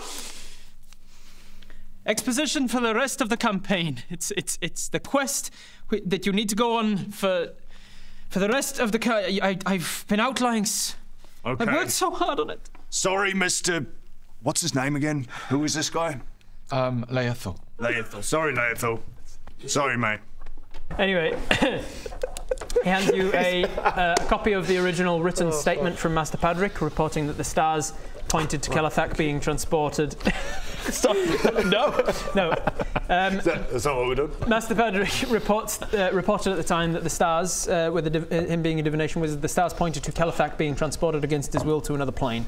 This was the original document that was forged by this guy. Oh, we saw this, but it was redacted or something? You did, yeah. There was parts of this that were redacted from Yaris Goldhorn's notes, and it was mostly speculation. Now you've got the actual written document.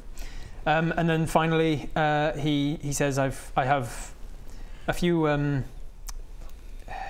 have one more memory to show you.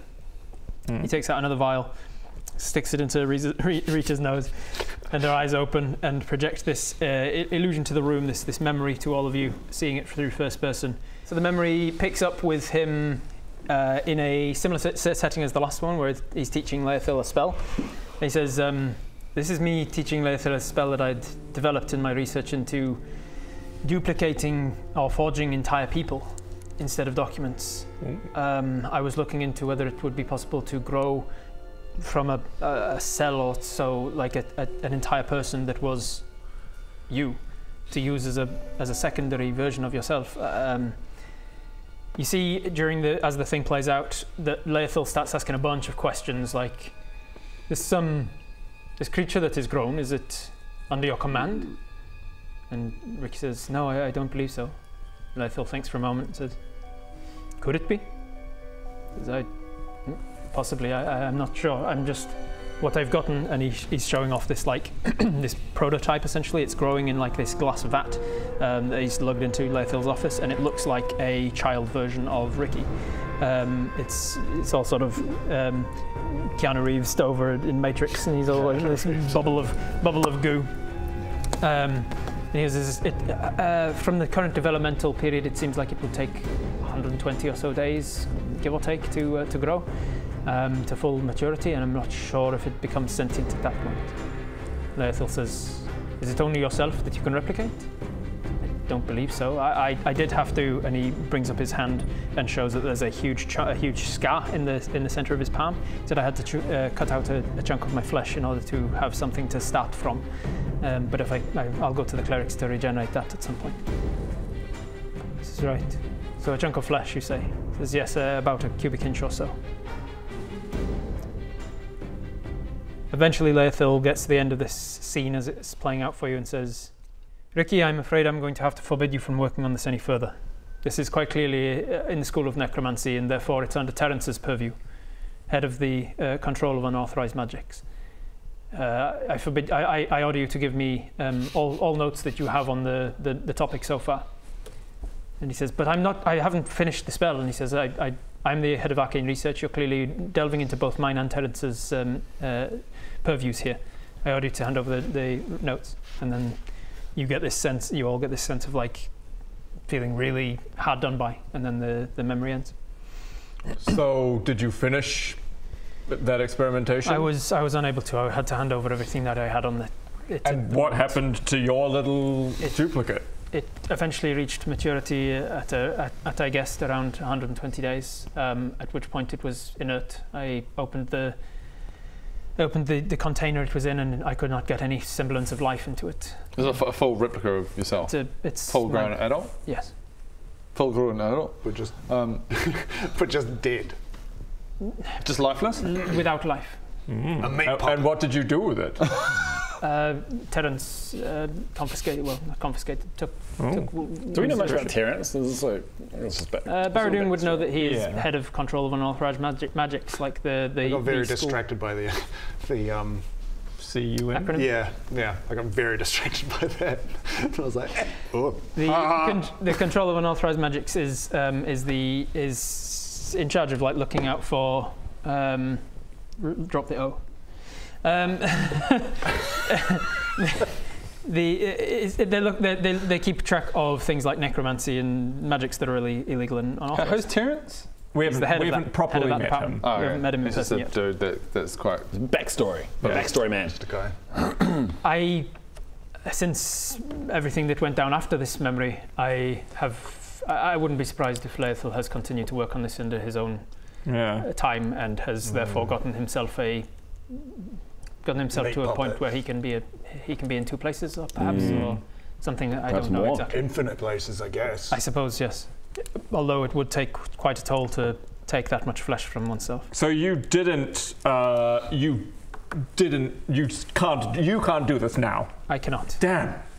I'm afraid you. Sorry, I just reach into my bag of holding. I've got this, and it's like a real smelly piece of meat because it's quite old.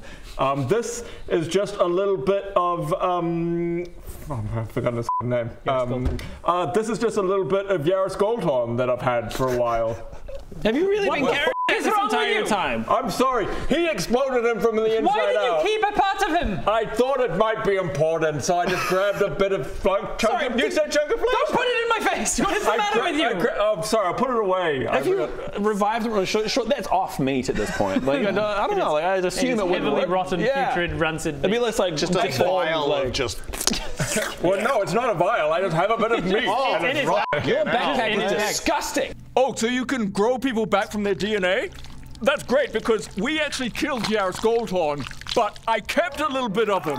I've got some Goldhorn! Oh, what the Baradun? I picked up a bit of his flesh after you exploded his That smells. Could we grow Yaris back? I mean, and I'm grossed out by that. Like, we didn't mean to kill him. Like, well, we did mean to kill him, but then we felt bad about it. So if we could... God damn it! We could grow back with it. It's been in my bag for a few months. Yeah, it smells like... stop doing that! We could grow it back!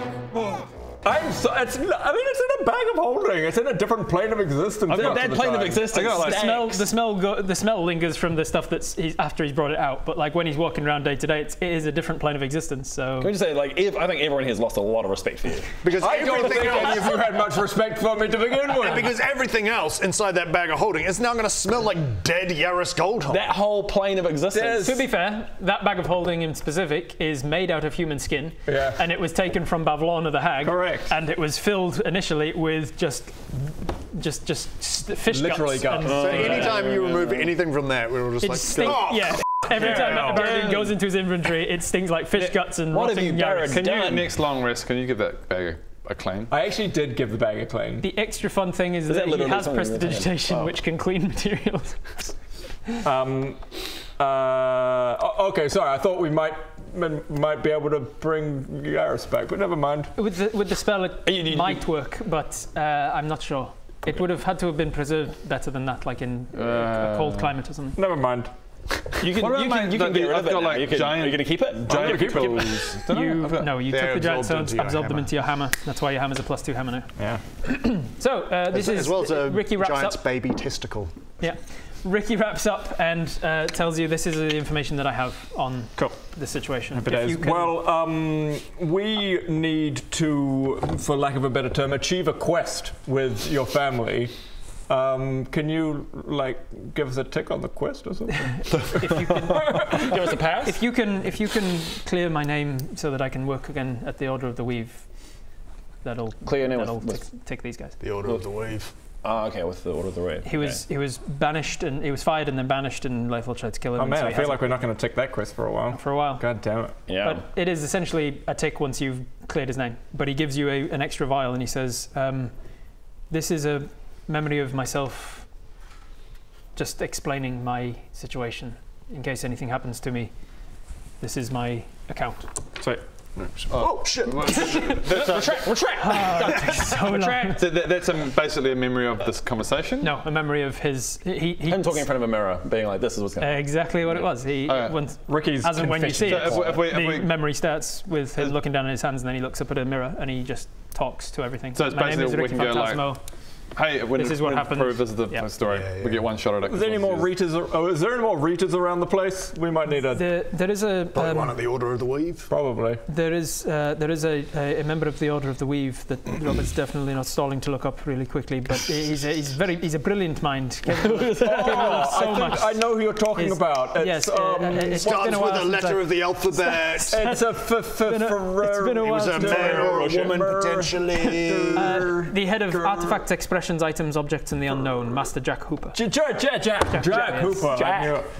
I knew it. Jack. So there's one at. There's no acronym there. It's just AIOU. There's one at the Order of the Weave. Yes, the Order of the Weave. Master Jack Hooper is an artificer. He is someone that I think. Back on the airship, Master Padrick actually alluded to you back when you were an artificer. He was like, "Oh, you're an artificer. I know somebody at the Temple of Calibor that's an artificer." He was talking about Master Jack Hooper. Master Jack Hooper. Artifacts, expressions, items, objects, and the unknown.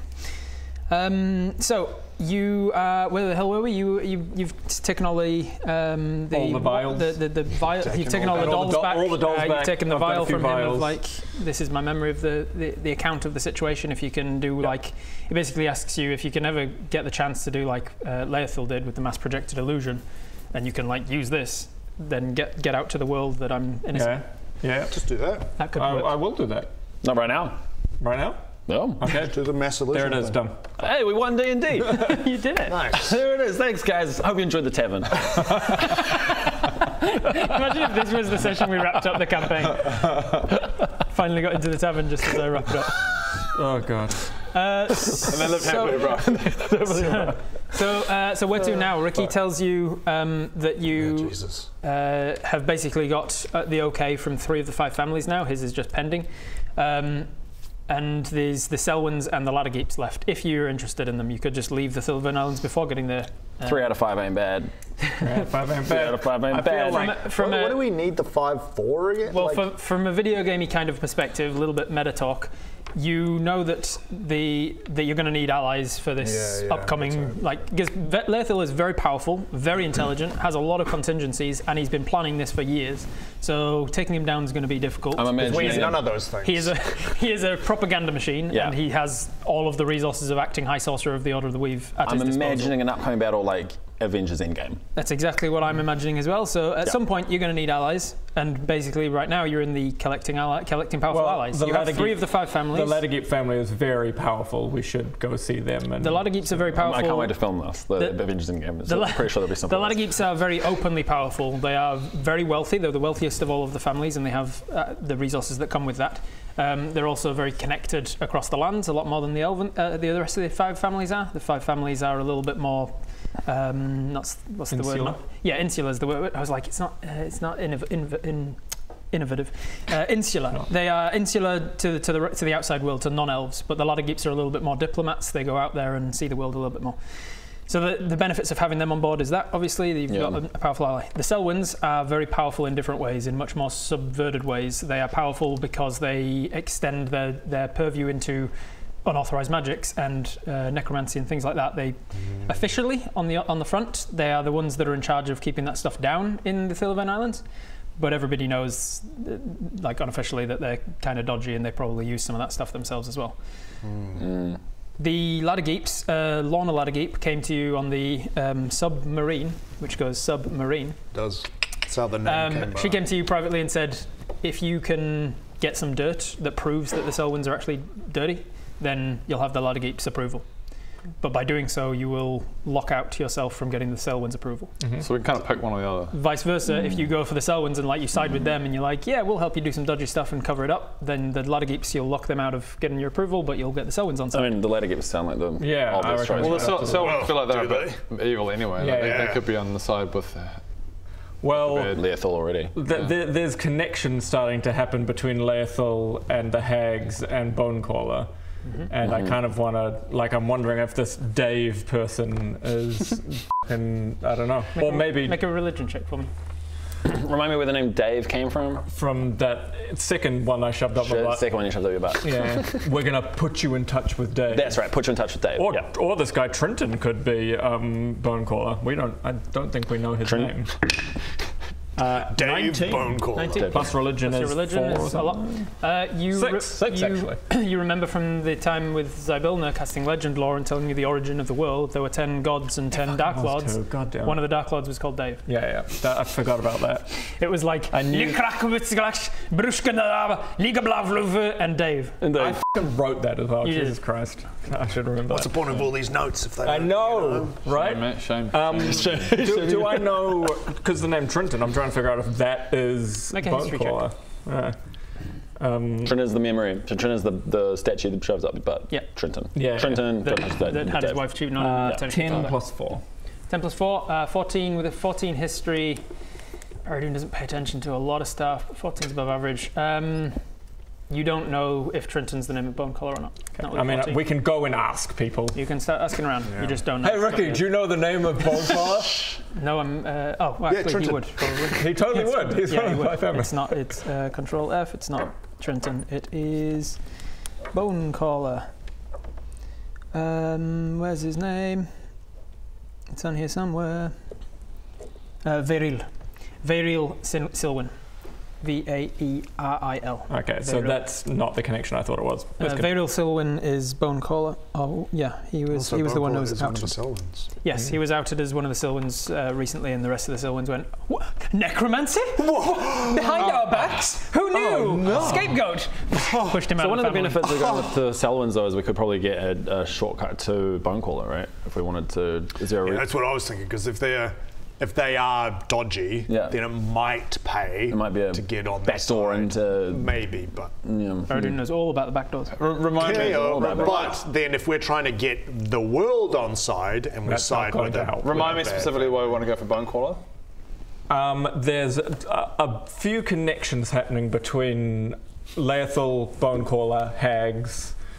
And we want to question him or kill him? I mean, probably not killing him, but we can question him first. Who knows? And find out, what are we trying to, hey, tell us Well, the things we just fought. How to beat Liathil. The things we just fought in the previous session were sent by Liathil courtesy of Bonecaller. So it was Bonecaller's minions that Liathil had obviously asked.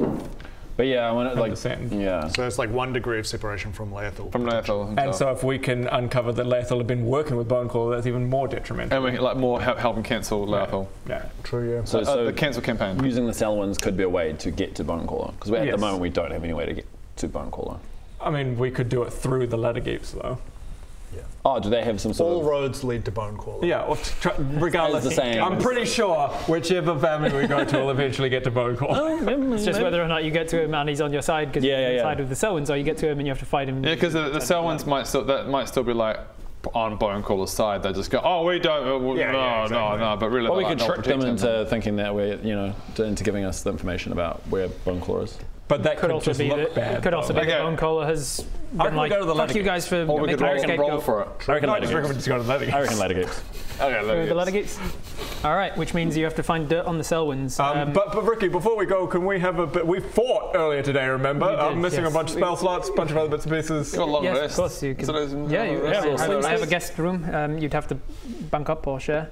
Yeah. I need my alone time, unfortunately. During the hour or two before sleep, can I go over to Bob and go, Bob, do you want me to identify a couple of the things? That Sure. Along with? So I look at the... yes, you can hit along. The things you said that we need to identify: stone keys, violet perfume, ring, and amulet. Yep, cool. Yeah, you can cast them as a ritual for 10 minutes without casting spell slots. So in that order then, the stone was first, yes? Mm-hmm. The stone is a cleansing stone. It is a personal device that you can hold on you, and as an action you can use it to essentially clean all of your person. You can clean without showering and things. You can just clean yourself. I'd like to take this opportunity to actually talk about splitting that loot. Should we hear what everything is and then yes? Right. What loot? What are you talking about? What was the next thing on the list? The keys. The keys, you recognize that most of them are just mundane keys, but there is one of them on there that is called a mystery key. You identify that as an item that has a 5% chance of opening any lock.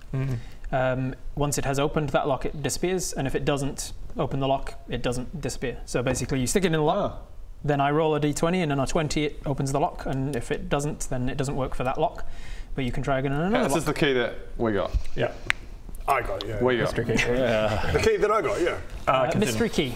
5% chance of opening a lock if you're in a dire situation. You're like, we need to get in this door. Let's just try. How many times can you go? Try. Once you've tried it on a lock, the lock has said it's not for this lock. Cool. Violet perfume. The vial of perfume is a perfume of bewitching. From memory, it's if you put on this perfume, then you have advantage on persuasion checks and things like that for an hour or so. I'll give you the stats for it. What do you call it? Or you can even just look it up on D&D. Persuasion. Bewitching. It'll be a perfume real of item. Bewitching. These are all real items. Yes. I made my mistake of giving you a shit ton of homebrewed items when I had to manually enter them. The ring.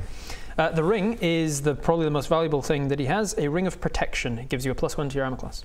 And it doesn't count as armor, so you can wear it, he can wear it. I don't tell that to anyone. You don't tell that? You are identifying it? And it's obviously on my person as I'm identifying. I've been giving all of these things back to you. Yeah, and I go, what's the ring? No, I can't identify it. Fuck off, yes you can. No, you've given me all of those things to personate. It takes me I guess it's junk. to Sell it. He has to be in contact with it for 10 minutes in order to cast it. And so that ring, so he has to be turning it over in his hand. On my finger. At the end of the 10 minutes, give me my he ring identifies back. it and slips it on his finger. I'm working to identify all these things for you, Bob. Fuck you, I'm taking the ring. You have a ring of protection. You give it back. Ring of protection. Ring of protection, which means your armor class is an 11 instead of a 10. Give our ring back. Give me my ring back. Give our ring back. We're yet to talk about dividing our loot. That's actually mainly my loot that you helped me get. Hey, Baradun, I acquired this ring. Can you tell me what it is? Okay, let me do a little bit of investigation here. Oh my God, that's amazing. That's quite important. That's a ring of protection. Great, yeah. Great, all right, give it back. What? Give me my ring. Our ring. What? My ring. What ring are you talking about? Give me my ring of protection. Our ring of protection. My ring? I don't know. Our ring. That ring is ours. Remember we split the loot? No. But where are you going? Hey. I believe that was everything, was it? Oh, the clockwork amulet. Yeah. The clockwork amulet is literally called a clockwork amulet, and it can, once per day, I think it is, you can, instead of rolling on an attack, you can just take 10 plus your modifier. So if you're fighting something with a terrible armor class and you're like, oh, 10 plus my modifier is definitely going to hit them anyway, I'm just going to guarantee myself a hit. Guarantee one per day, guarantee a hit. Once per day, guarantee. Well, not guarantee a hit. It guarantees you a 10 on the roll. Okay. Do I have to sleep to get that extra armor class? Because I just put it on and it has. You need to go down to the attunement slots under your inventory bit. So inventory, scroll down a bit, attunement, attune it, and then it'll... Oh no, don't attune to the Mask of Redacted, Jesus. There we go, done. So close. Just while he's investigating, he accidentally gets the mask out and puts it on. Okay, done. Can I only attune to 3 things? Yeah, everybody can only attune to 3 things. I didn't know that. Except artificers, who can attune to more things. Oh, that sounds horrible. I don't want more than 3 things. That sounds horrible. Why would I want that? Where's that the shirt supposed to live now? The shirt will live in your possessions if you've added it. Sorry, and what did you call the amulet? Yeah, it was there, but it's not there. So clockwork amulet. Maybe we didn't add. Find it again and add it because it'll usually ask you, do you want to add it to your equipment or your backpack? Order of the Weave is like the top, the pinnacle. Order of the Weave. It's like the Senate. Order of the Weave. Yes, Order of the Weave consists of 8 people that are each in control of one of these different departments I've been mentioning all the time. Yeah. And they vote on everything. Yeah. Right. So come Sabotation Day. So High Sorcerer is president. They're the Senate above. Yeah. Yeah. High Sorcerer is the head of the Senate, as it were, and the others are the 8 sort of confidants to that person. Cool. That are specialists in divination or artificing or duplicates. And so are Jack and Terrence part of that, or are they? Jack and Terrence are both part of the Order of the Weave. They are 2 of the 8 people on the Order of the Weave. Padrick is another one, Master Padrick, the Dragonborn. Yeah. Who else do you know? Just Hamish. Yeah. you mean Hamish, right? yeah. Liathil is also part of it because he's head of arcane research. Yeah. There's 8 of them. Okay. If you learn them, you learn them. I've got them all written. So you have identified that stuff. You have a little sleep. No, we're not done yet. You're not okay. Wait. Now I'll take. Let's talk about the divvy of the loot. What loot? I don't know what he's talking about. I don't know what you're talking about. I don't know what you're talking about. I don't know what you're talking about. All right. I have no idea what you're say. Like, yeah. What do I get? Not part of this. What do I? You know what? I want something. I bet you do, Greg. Yeah. You should lose your own body. I can't morally do that, but I can morally take from you. I love as well that there were like 4 or 5 other bodies in the plaza, and you were just like, this guy. This guy. I was thinking about it. I was like, we've attracted a lot of attention already. So what you guys what have we got? What have we got? Basically, we've got a bunch of gold. Amulet, gold. How much gold? 5. It was rings worth 500 gold. And you got a bunch of other gold as well. The rings worth 500 gold? No, the extra jewellery that he got, the non-magical jewellery, he took it off him, and it's a couple of necklaces, a bangle, and some rings. So I'd like half the jewellery and the amulet. No, I'll have the amulet. You can take You can take your shirt that you wanted so much. Remember the shirt of mending? Yeah, like what shirt? Yeah, I've got a shirt. Yeah. This loot was my loot. You were helping me. Are you wearing it, by the way? Like, do you? Yeah, I'm wearing it. Doesn't wearing things for a barbarian lower your armor class? Only if it's armor. Oh, okay. So you just got a shirt on. Kind of a noble shirt. That's kind of flowy shirt. I just realised green screen. You don't want a noble shirt? Subtract. I just don't want to deal with that. Okay. All this effort, Jesus. I don't want to put a shirt on. I put it on and then I'm give it in my backpack. Okay, you've got it in your backpack. But when you need it, you've got to clothes. Store So it in maybe your nipples. if you need to go into like, if you need to look like you're a noble, you've got noble clothes. I'm the one taking the thing. I'm the one that could do with. It means I can have a better chance at hitting someone effectively. Yeah. You historically really struggle to hit people, right? Whereas I'm just fucking guaranteed. Give me all the jewels and stuff, and you have the amulet. Yeah, fine. All right, good luck. 500 gold worth 500 gold worth of jewelry. That's just kind of like I've got to put that as note, like kind of more just layman notes. Just put that in as layman notes. There is a space for. I'll just make a note of it. Tell me later. I'll do it tonight. Benefit of you all being on D&D Beyond. I have access to all your characters and I can add things to your inventory. Oh, yeah. There's a point. Oh, yeah, there we go. Cool. Happy days. Cool. In the morning, we'll go in the morning. Yep, so I'm taking 500 gold out. Yeah. I'm taking 500 gold out. Had you added it to your actual gold? Yeah. You're just going to use it as currency? This is like late afternoon that we were having this meeting. Like, I'd like to do a little bit more work in our downtime to the scroll. The scroll requires 8 hours of uninterrupted work. Never mind. So unfortunately, in order to make a check on that, I need to not sleep. You need to not sleep. So this is late afternoon. If there is anything you want to do in your downtime, like you used to do with your press-ups and things, then you can spend some time doing downtime activities. Otherwise, we'll skip to the morning. I'll just give a little old knock on the Tome of Influence and Leadership. Oh, yeah. Doesn't seem to have recharged yet. I just practice mindfulness because I caught myself a few times in that previous battle getting quite tempted to just kind of hit something, and I You're also very mean to Ricky in the previous. You called him useless and a piece of shit. Called him a little bitch. Oh, did I? You called him a little bitch. A little bitch. You called him a little bitch. I have no memory of this, but I meditate on that as well. I don't really remember calling Ricky a bitch, but okay, I'm going to meditate on this and try and figure out why I would do that, because that is not an appropriate thing to do. Why would I call you a bitch? I'm sorry. I am bigger than that. I'm sorry for calling Ricky a bitch. Sounds like a pretty badass thing to say, though.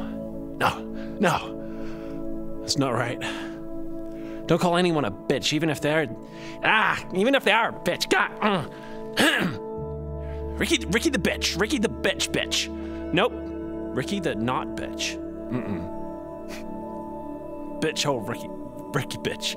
All right, in the morning then. Ricky comes to you. Okay. In the morning, Ricky comes to you and he says he's gone out for breakfast and brought back some like takeouts, essentially takeout breakfast for you, and he says, "Cheers, mate. The word has really gotten around that Baradoon is in town and that he saved the town from demons." What are people saying? Very divided. There was quite a heated argument in the bakery. Some are very strongly on your side, that you are that you were here to save them and Liathil was lying about you. Others are very strongly that they're saying things like, this is the stuff that you could have got earlier if you'd have caught it in the moment with the gossip. Well, perhaps Baradoon didn't actually kill him. Maybe Baradoon's the one behind all of this and trying to turn us against Liathil after what we just heard about him. He's literally a demon and he turns up and kills him in one shot. I don't believe it.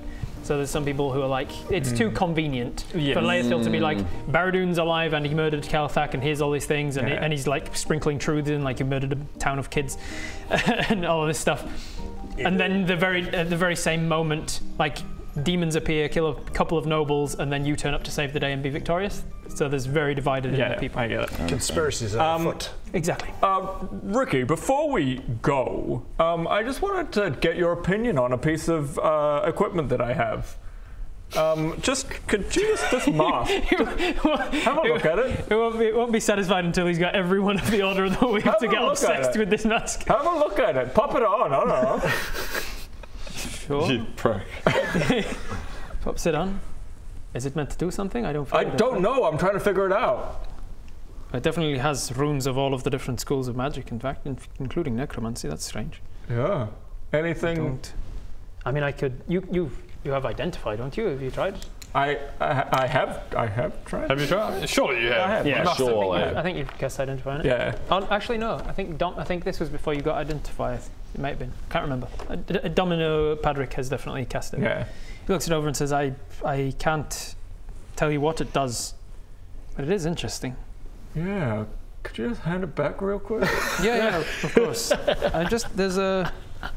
There are smaller ones up here that seem to be around the rim. It's a very intricate magic. In fact, this rune is made of smaller runes.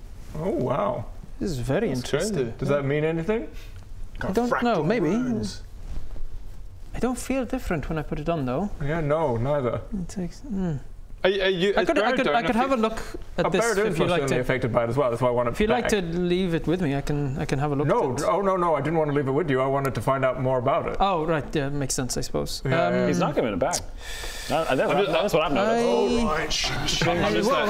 Slowly raise my crossbow. I just grab it. There you go. Thank you, Bodger. Actually, one other thing before we go. I have this interesting mask that we picked up along the way. I was wondering if you'd be able to check it out for me? I suppose, yes. Yeah, no, actually, check it out for me, yeah.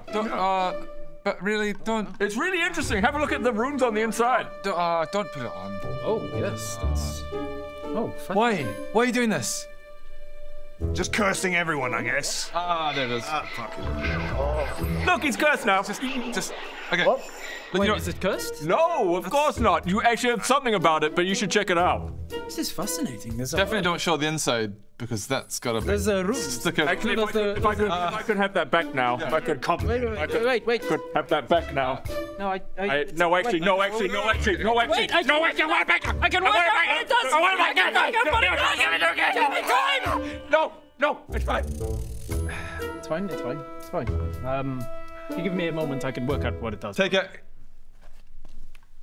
Probably work out what it does if you. You know what? I just wanted a quick assessment. Right. No, another time maybe. Yeah. No.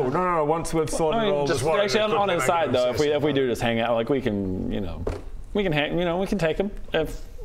It came to that. If it came to that, like let's just busy practicing your mindfulness there, Greg. I'm sorry. I go back up and meditate. Like during I mean, I can kill him. I can probably set him off by. During the night as well, while Greg's like meditating, we cut away to like the middle of the town square while the people just gathered around this literal god. Some people are like worshipping him, and he's like. Well, I'm gonna go now, and then just back to this guy, and the rest of them are like, "It was Irios. He's god of the war, and he was here." Yeah. I should have got him to sing your praises as well, Baron. Like, you really should have. That would have been. Yeah. He could have been standing in the square singing praises for 8 hours. Yeah. 8 hours. Yeah. Anyway. Ricky tells you. Well, you tell him you're gonna go investigate the Selwyns, and he says you're probably likely to find the best route over at Althalas.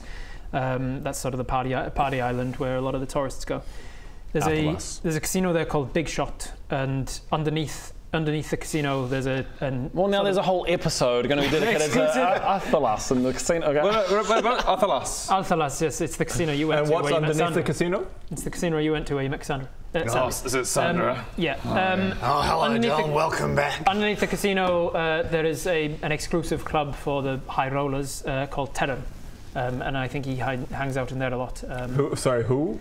The leader of the Selwyns, Trinton Selwyn. What's the club called again? Trinton Selwyn. Trinton Selwyn, yes. So what's the Trinton was the name of the second doll that I. Trinton. So he's the guy who had the regret. The club is called Terran. Terran. Terran. Yes, because it's underground. Cool. So we actually haven't. When we met with the Lorna Ledegate, she didn't specifically give us a quest, did she? Did we? I was about to ask. It was find some sort of dirt. Yeah, you met with Lorna on the submarine. Oh, right. Yes, correct. Oh, so she did say get some dirt on the Selwyns. She said if you can prove that the Selwyns are dodgy, then. So we don't need to go back to her. Great. So we can go straight to this club. Amazing. Let's do it. What are we going to the club for? To meet Trinton Selwyn and get some dirt. Who's Trinton again? Trinton was second up your butt. Which we've just found out. He was the one that went to the memory was the witches of deleting memories. Yeah. And he's full of regret. Full of regret. Okay. Regret about potential. Do we have a gauge as to how long ago that memory took place? No. Yeah. Okay, but he's still alive, obviously. So, there was no indication that there was no indication that he had any dirt on the Selwyns. Was there? He is a Selwyn. He is a Selwyn. He's a Selwyn. There it is. Yeah. I reckon we go talk to him, but we do it like we're not trying to put on a disguise, like a moustache or something. Okay, let's head over. All right. Thank you very much, Ricky. Lovely to see you. Thank you again. Thank you for the whiskey. Let me know if you ever want to borrow this mask again. Yes, I would love to. Definitely. Ricky, just before we leave, you're a wonderful host, etc. Oh, thank you. And a powerful magician. Do you think you got any trick, magic, anything you could give me? You want me to give you something? Oh, no, you don't have to. It's just that we're trying to save the world. Is there a magical anything like anything particular that you'd like? Oh, like any ring or jewelry that could help me be stronger?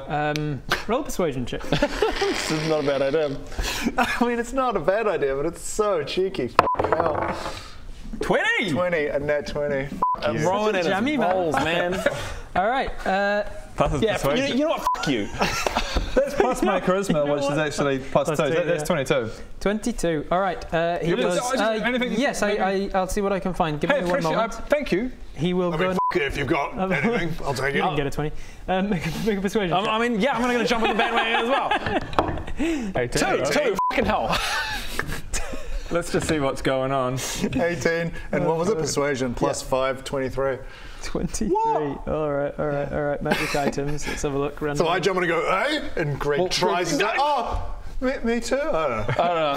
Right. Well, see you later. Oh, actually, it was a pleasure. Sorry, but before we go, I was just wondering, couldn't I have a thing?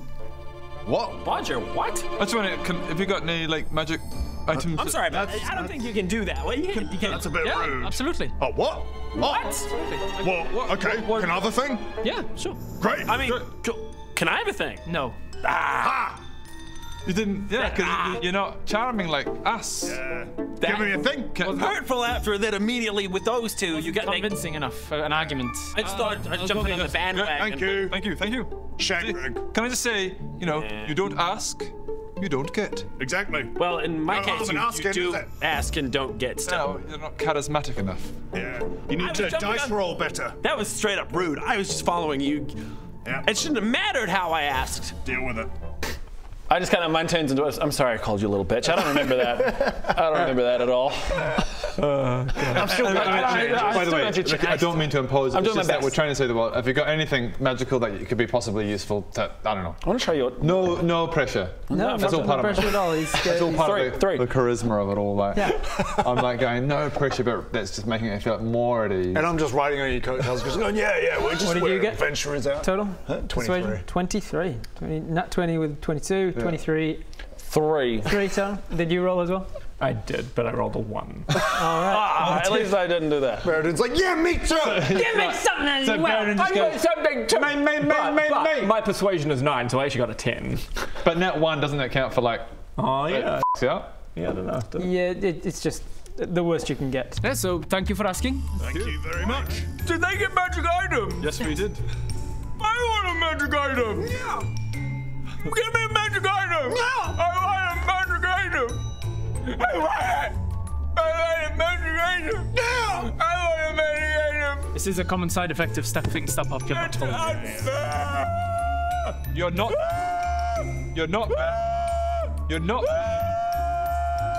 You're not being very persuasive.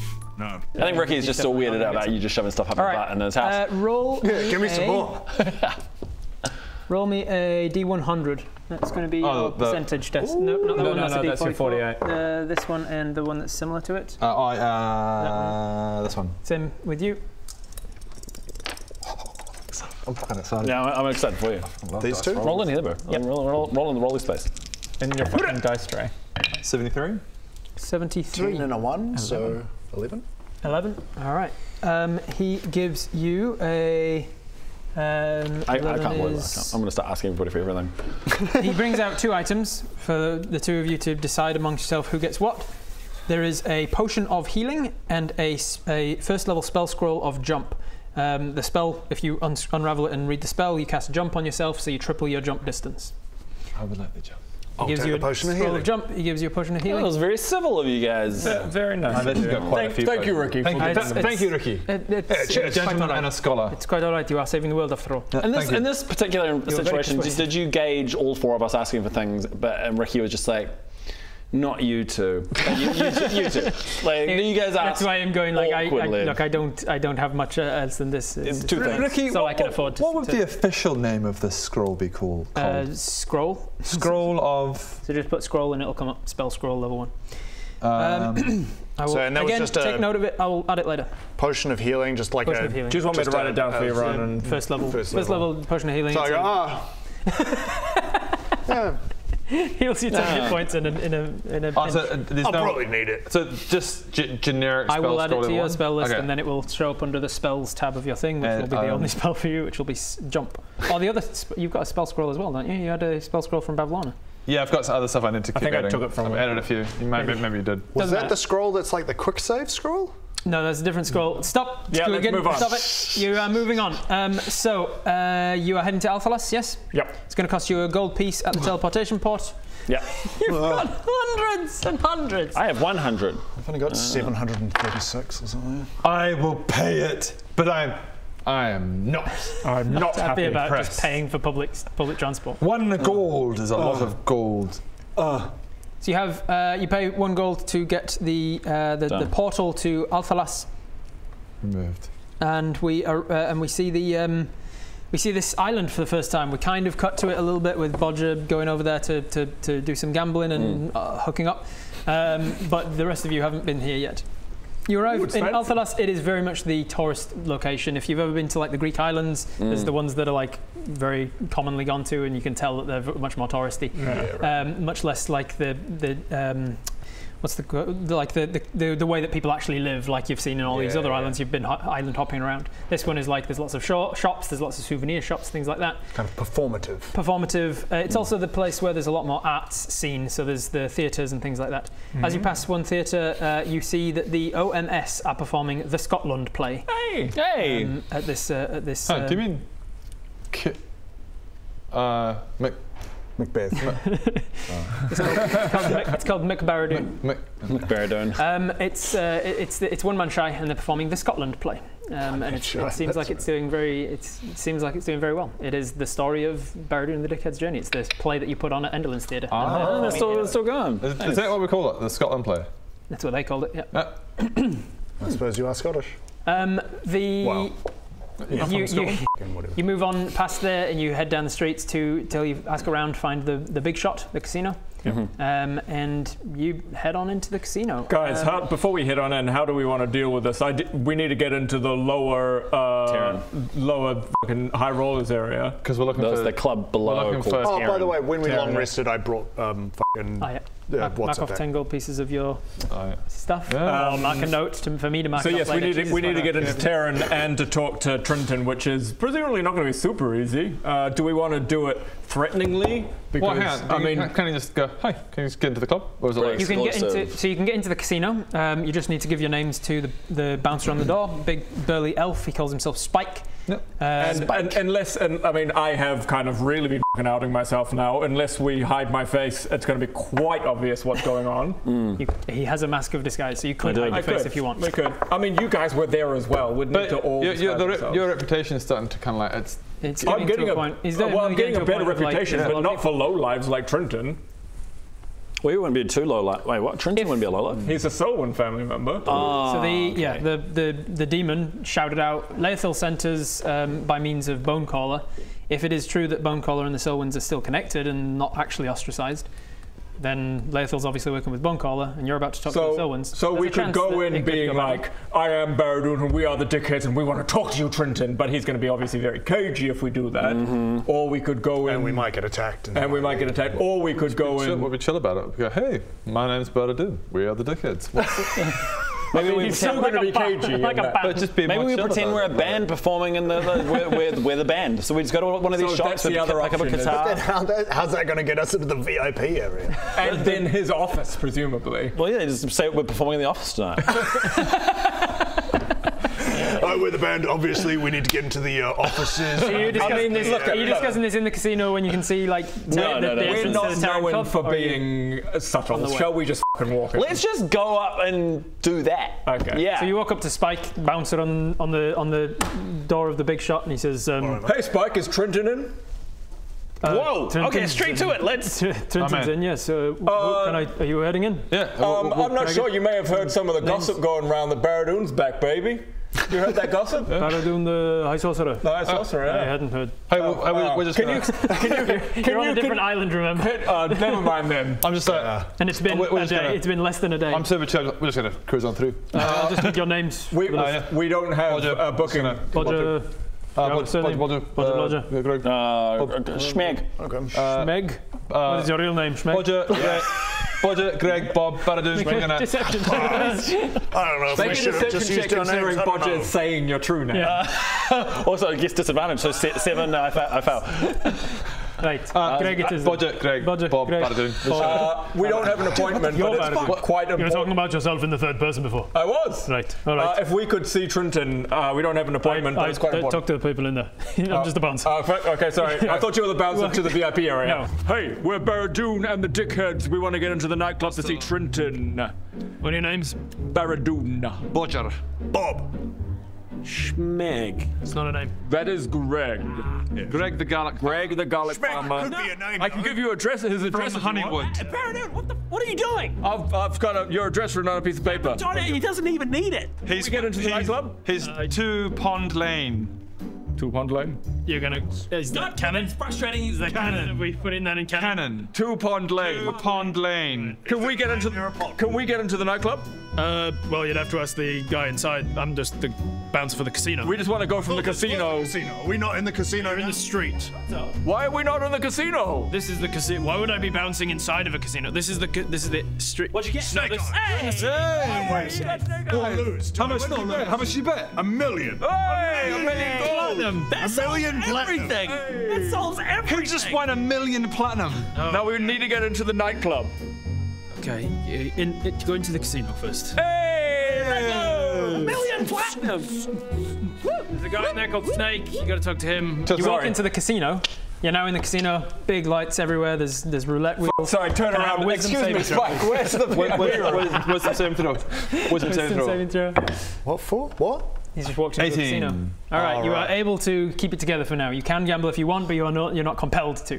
So excuse me, Spike. Sorry, where's the VIP room? Back corner. He points you in the direction of a red velvet rope around a sign that says Terran, VIPs only.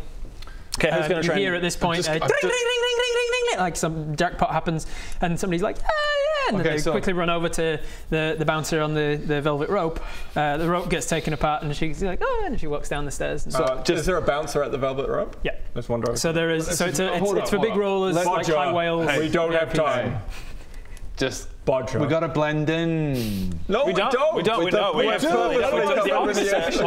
We purposely came in saying we wouldn't blend in. Yeah, I'm not so sure about that.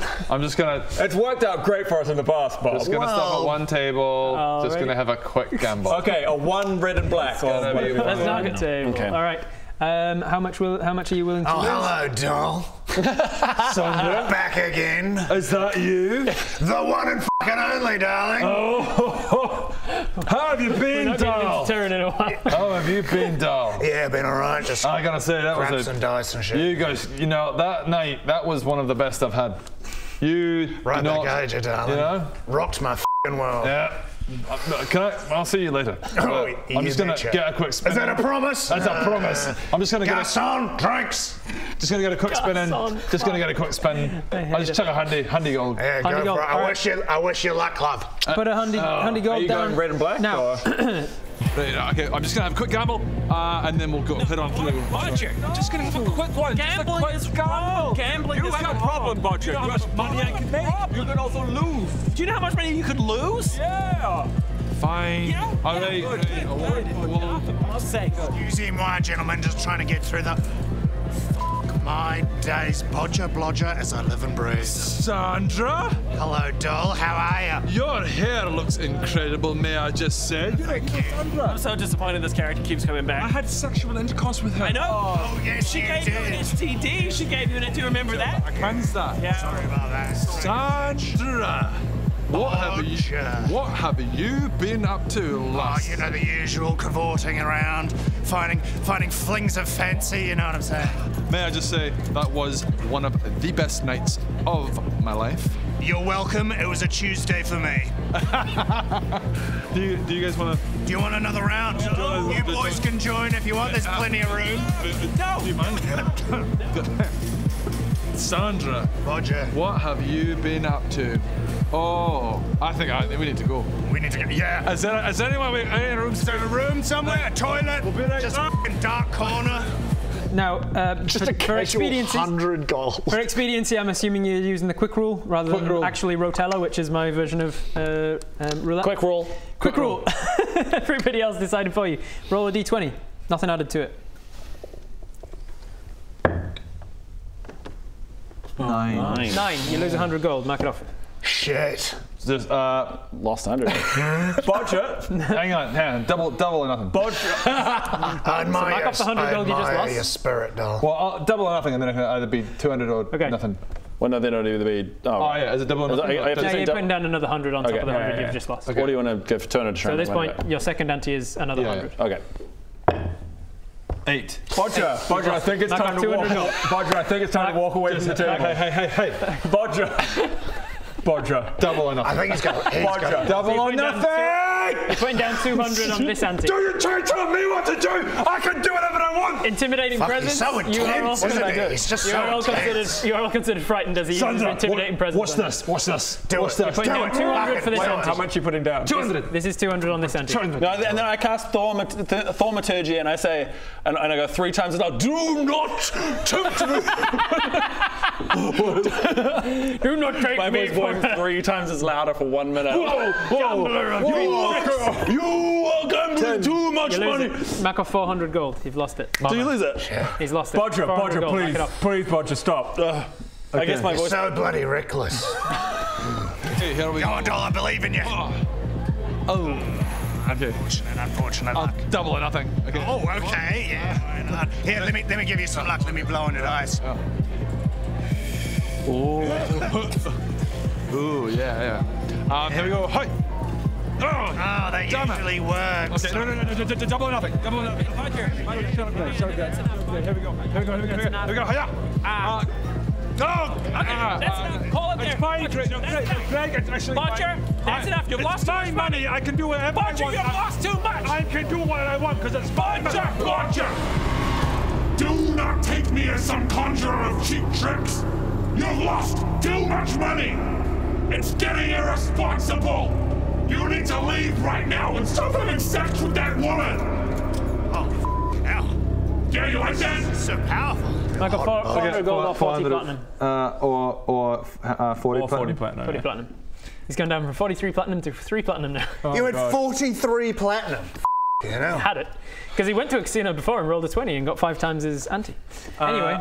So we go on to the bouncer now. I just walk away from Bodger. That was embarrassing. It's one of those things. You're at the casino with a friend and they're just turn on, turn off for Oh, it's kind of a turn on. Just like it's dangerous and reckless, but fuck. Oh. How do we kill this character? You don't. There's nothing to kill him. It's dangerous and reckless. But you walk over to the elven bouncer. Like I'd never marry him, but. Quiet now. You walk over to the elven bouncer on the rope to Terran. Snake tattoos down his arm. He introduces himself as Snake. Says, "What can I do?" Guidance. Thank you. No. Hello, Snake. We don't have an appointment, but we need to see Trinton. Afraid without an appointment, nobody gets down there. Unless you win big or some other. Bodger just lost 400. What's the some other? Make an insight check. 3. I'm also the one talking to him, so I'm going to make an insight check. 3 and insight. Plus 10, so 13. I got 12. Pretty good insight. Which I'm not happy. Oh, I've got 5 insight. So 12 to 17. He's also not being too subtle about it. If you bribe him, he'll let you in. Right. He's not just how much is the bribe? He's like, well, I don't usually Welsh. I don't usually go out that obvious with it, but give me 10 gold. Yeah, sweet. All right. Go straight to the point. You give him 10 gold, and he opens the rope for you, lets you in, and then. Each. Oh, this is daylight robbery. But whatever. 10 gold. Everybody mark off 10 gold if you're going to bribe this guy past. All right, mate. We want to get in there. Yeah, so does everybody. Yeah. So VIP nightclub. Yeah, we're VIPs. We're very important. Yeah. We're better than the dickheads. It's people who have won big jackpots, or people who have got the money to have won big jackpots. Oh, like a bribe. I think he wants a bribe. Does he want a bribe? How much money do you want for your bribe? Guidance. It's Take. Guidance, thank you. Just like 10 gold. 10 gold? No. 10 gold for a bribe, everyone. If anyone wants to get into the nightclub, 10 gold. There you go, Matt. There you go. You got 10 gold. Are we all giving 10 gold for the bribe? We're all giving 10 gold for the bribe. Everyone, you guys want to come in? It's $10. $10 entry. Do you want to come in? This is a joke. He's joking. He's joking. Get it. No, I paid him. I paid him money. You gave him gold. I gave him gold for the bribe. Snake. Yeah. It doesn't matter. So you get past Snake, and you head down to... As we go past Terran. Snake, can you just point me in the direction of Terran's office, please? Trinton doesn't have an office Terran here. is the name of the room. Oh, sorry, Trinton. Trinton doesn't have an office here. He just likes to hang out here. Okay. We're just going to the VIP section. I thought... Keep up, Baradun. Fucking hell. Okay. Is he at a table? You'll find out. Oh, fuck, I'll just look.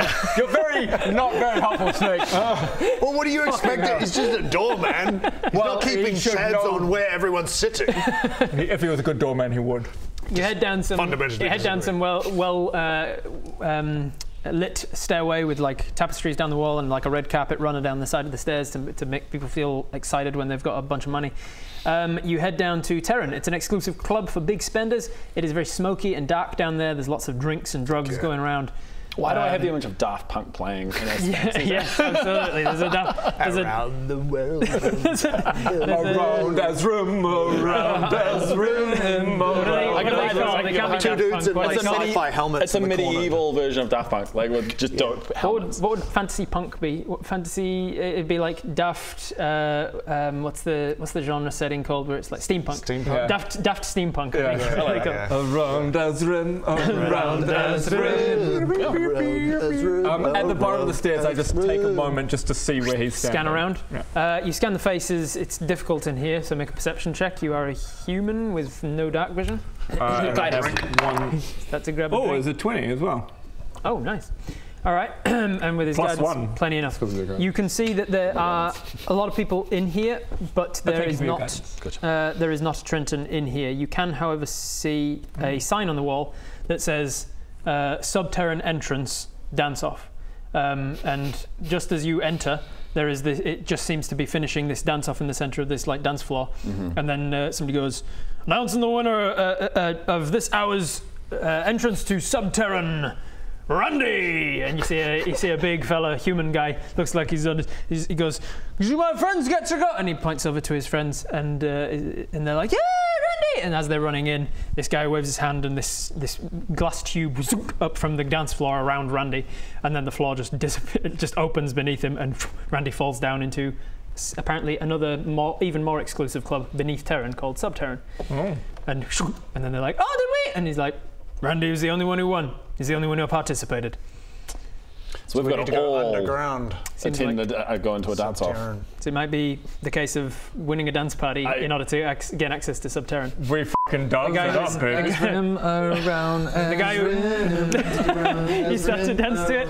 All right, you start to dance to it, but you are approached by the skinny-candid guy who did the whole tube situation. He calls himself Flame. He says, "Hey, I'm Flame. I'm the one who does the tube thing." It's only every hour. He points to the sign. It's once an hour, so you can mingle for a bit. Are there other ways to get into Subterran? Subterran. Only way in is if you own the place, or if you win. How much does it cost to buy the place? I don't. 20 it's gold. not for sale, so I'm not sure. Probably a little bit more. How much does it cost for you to show us the backstairs? There are no backstairs. Well, how do you get out of the Subterran? Do you just come back up the way you go? Find a way down there and find out. Well, there's like there's an air of mystery. Mystery about it. All right. Sign me up. It's kept. Let's All go. right. Let's go. Takes your name, signs you up for the dance party. But surely only one of us per hour. That's going to take. No, whoever participates in the dance party wins. If you participate as a dancing group, we're like a crew. We're dancing together. We're going to practice. Okay, let's use this hour to practice. He says when you go to sign up with him, he says, "What's the name of your crew?" Baradun and the Dickheads. God damn it! What's the name of your crew? Baradun and the Dickheads. Bodger and the Cool Guys. It's a really shit name. Bodger and the Cool Guys. All right. Bodger and the Cool. I hate to say it, but we should have gone with that. Bodger and the Cool Guys. You've got an hour to mingle, drink, whatever you want. No, I think we practice. It might get us advantage. Yeah, we need to practice. All right, guys. I love the image of Bodger just go. Bodger and the cool guys. He's like, really? You've got an hour to think on it. So we find a quiet corner of the dance floor and practice a little routine. Okay, how can we enhance our abilities with magic? Guys, I mean, the flip flap. guidance. Guidance, yeah. Do you know the flip flap? I've never heard of the flip flap before. Well, I think it should die. I see adventurers do the flip flap quite frequently, actually. That one. Yeah. That's incredible. Have you seen It's quite dark in here, isn't it? I'll show you. I could fly. Guys, it goes like this. It goes like this. It goes. How does it go? How does it go, Rowan? 1, 2, 3, 4, 5, 6. Okay, we need to. I don't know that that's going to win us. I don't think this is going to win us the thing. What we're going to do, listen up. We're going to do a dance that I know called the flip flap. Ah, not the flip flap. Flip flap. Oh, is that okay. Yeah, it goes like this. It goes 1, 2, 3. Wait. 1, 2, 3, 4, 5, 6, 7. 1. The flip flap was a poorly received dance and a random expansion. We made that. We shouldn't have. They shouldn't have. Do it. Do the flip. Do it. It's going to win us a dance competition. I'm sorry. Do you have something better? I think we'll win a dance off against them. Do you have? Sorry. What was your suggestion? Maybe we can twerk. Sorry. What was your suggestion? We can twerk. Anything else? Anything else? Sorry. What? Anything else? What was your suggestion? Swan Lake? I don't know. Yeah. That's right. Nothing. I don't think it's the best dance for a dance competition. Kidding me? Can we do it as a that's our backup? That's our backup. Backup dancer. Let's try and just figure out a nice dance to around Ezra. Listen, I can fly. It's dark down here, so we can use that somehow. Yeah, that can be part of it. For sure. Do any of us have in our Baradun in your This Temple is of where Carlibor? I sit down for the first time ever. Wow! just to let you come up with a dance. Any of us have any dance history in our past? Anyone? Well, you were an actor. You know that one way or another Were you a triple threat? Was Greg on the way to being a triple threat when he was doing Yeah, absolutely. We all have acting experience now because of the show. You did theatre plays, yeah? I have a +5 to performance, so I must be slightly good at dancing. What do I have? And as in real life actors, all of you are fantastic dancers. Amazing. Yeah. Oh, Yeah. I mean, that's. I know one dance that us 4 actors what is it? can do together. As the flip flap? The flip flap. Well, even that, I mean, we can kind of do that in green screen. We can kind of. Well, let's pretend that we can do things other than the flip flap and we create a little performance. Yeah. Well, let's come up with something. So I'm going to have one of you who's going to elect themselves as the choreographer, essentially. I will. What's your performance? Okay, this is going to be an intelligence-based. I feel like you should do it. It's a dance. Dance.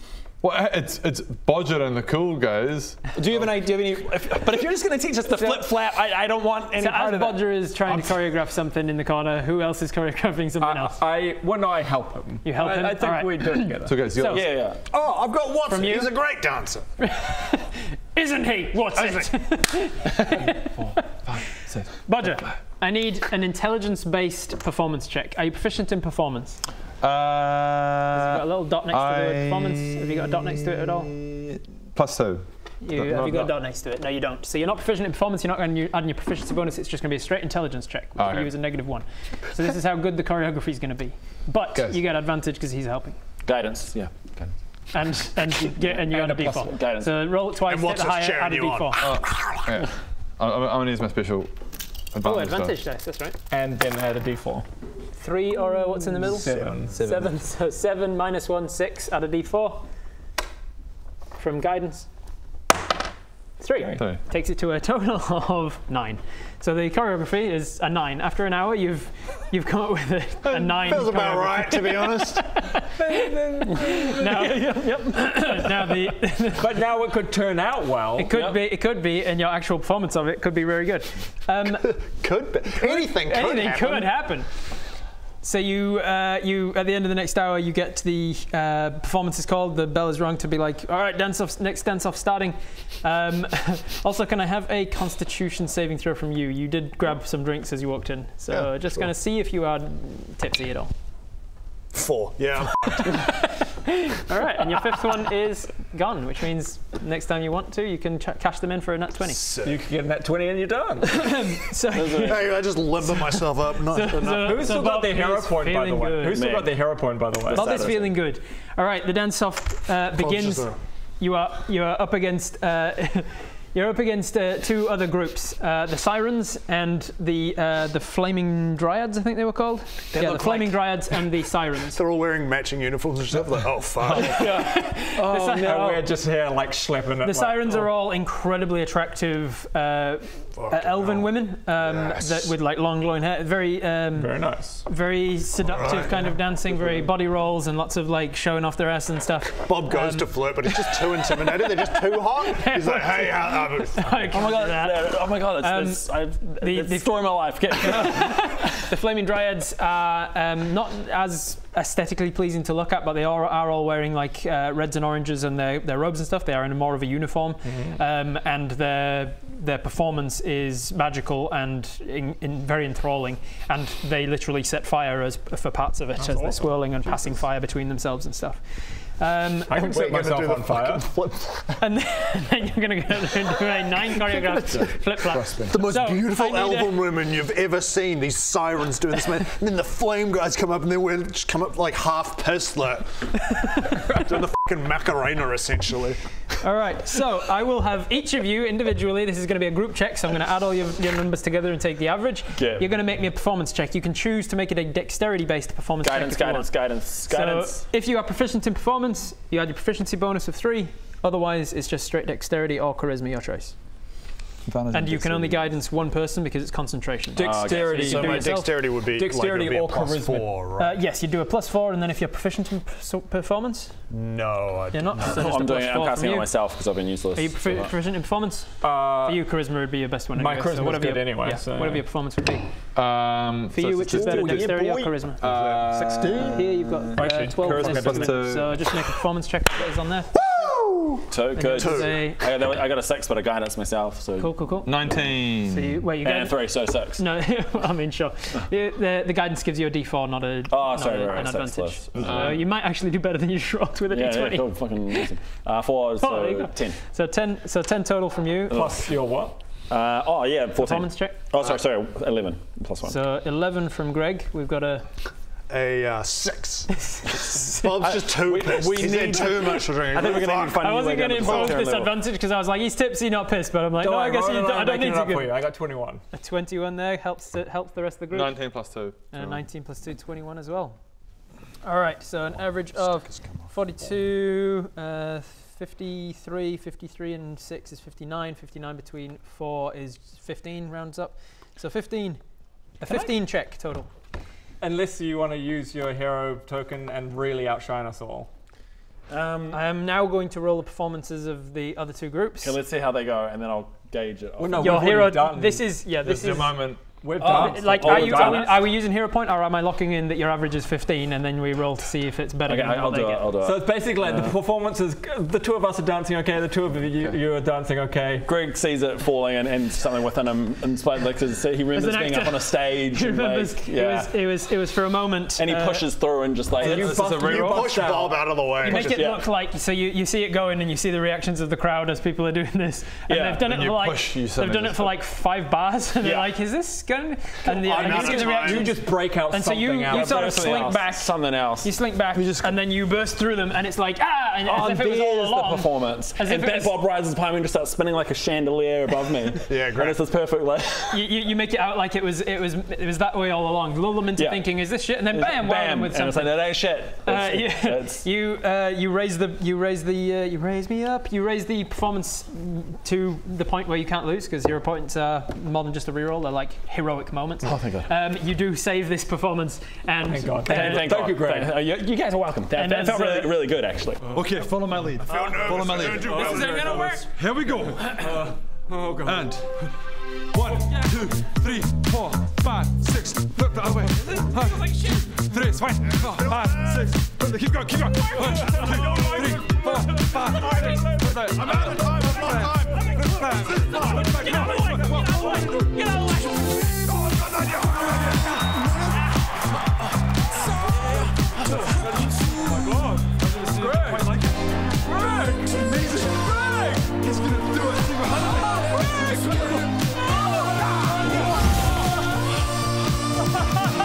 And as Flame announces the winners of this hour's dance-off, he looks at his notes. Bodger and the cool guy. Thank you. I choreographed that. Thank you.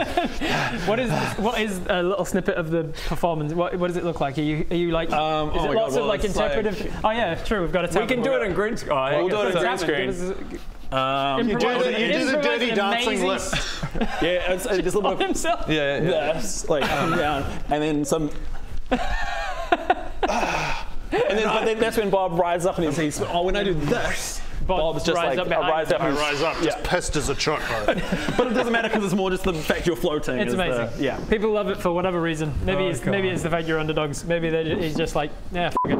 And Bodger just got I choreographed. You choreographed that. This tunnel appears around you, very reminiscent and probably a little bit post-traumatic stress-inducing of the time that Fib was about to murder you and send you to the Dead Frost. Yeah. And then the floor opens up and you fall through to Subterran. Congratulations, dance party. You land with a flump down into a bunch of foam and luminescent paint. Oh, cool. There are UV lights down here, and now it's gone from like a song like around Ezram to just. Yeah, now it's just back room. Just muffled. Yeah, it's muffled. So you're here. You start to look around once you wipe the foam out of your eyes and stuff. You see the big dude that we saw before, Randy, in the corner talking to a guy that you recognise as Trinton. Sitting at a table in a booth. They're at a table. There's a bunch of other. Yeah, there's a couple other people down here. It's not like pumping, but it is like there's an air of being like. So does that mean Trinton won a dance off as well?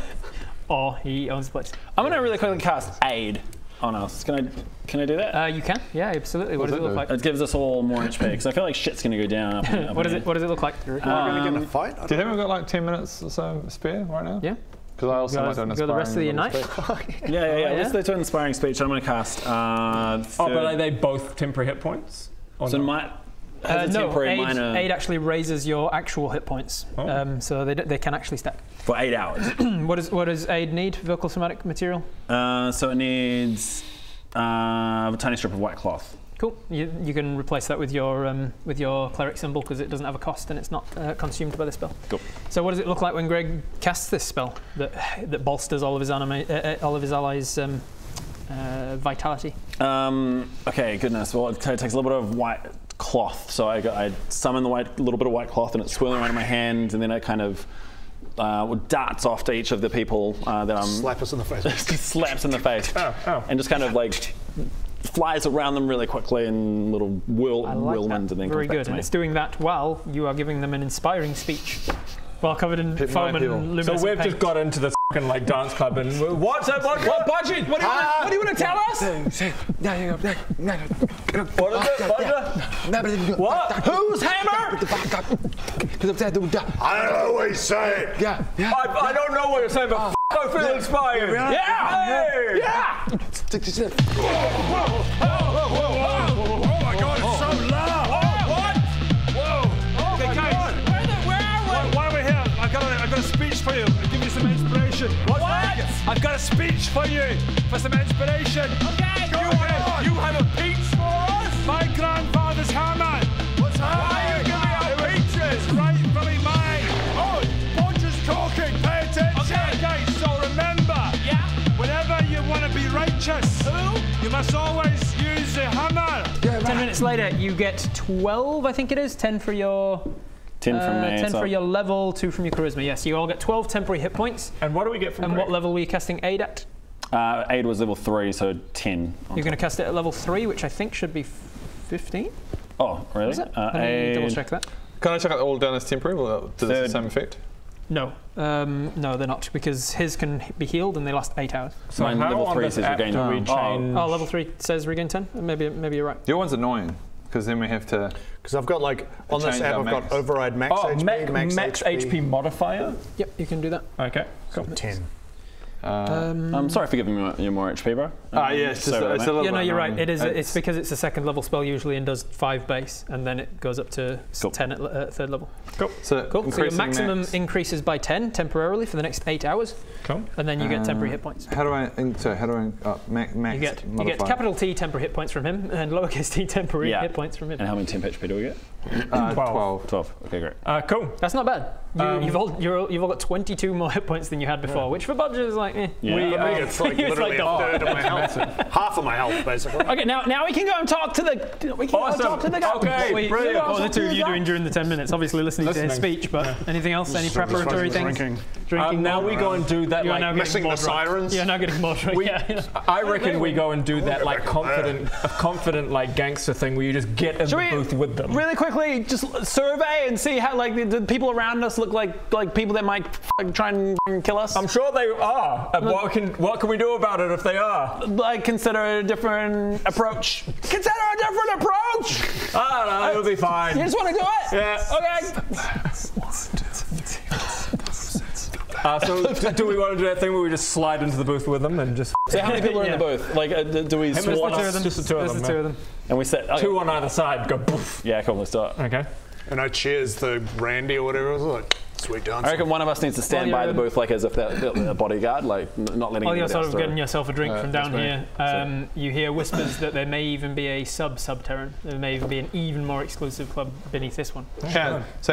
But for that one, the people that you're talking to, like, they hand select one or two people or whatever. So I'm just kind of having conversations at the bar. How's it going? We've got the casino. Yep. Then there's Terran. And then we're in Sub-Terran. And there's whispers that like could be there's an even more like secret. So as we're on the way to the table, I go, by the way, I've heard that there's another club underneath this one. Oh shit! Maybe that's the best place. Maybe that's the best place to talk.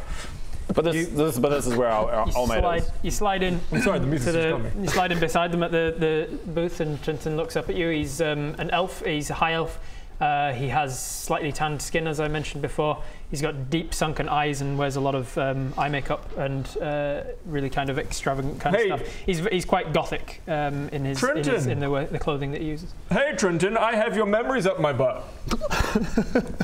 And the squirrels like to fly in the... What are you talking about? Oh, sorry. Just the atmosphere of the club's got me a little bit drunk. Sorry. Right, anyway, I'm just so fucking like amped to be here. He literally has your memories up his butt. Yep. Hey Trinton, I've got your memories up my butthole. Oh wow, we coming in hot, are we? Yeah. F you, Trinton. I put your memories up my butthole and I experienced them. Yeah. I'm kind of drunk.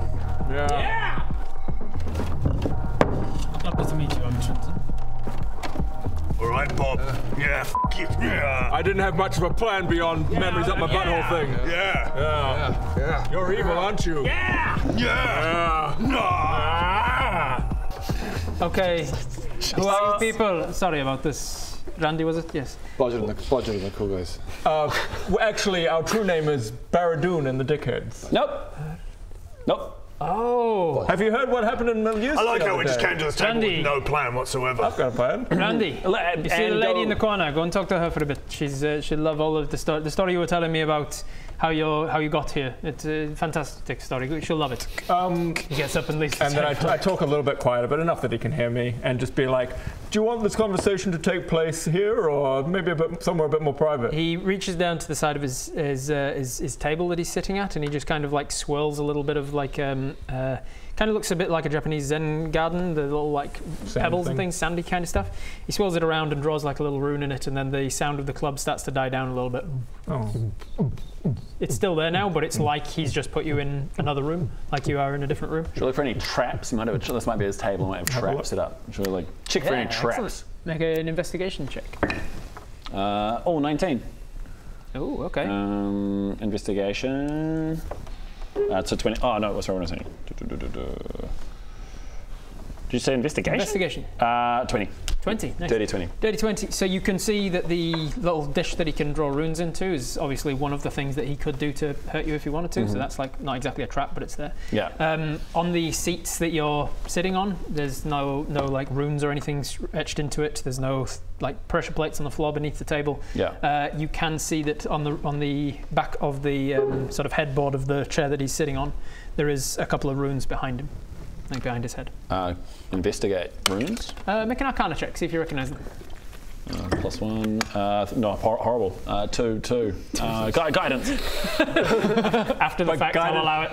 Guidance is only an extra D4, right? Oh, so yeah, it is too. Yeah, that won't help me. Yeah, you don't recognise what school of magic that would be.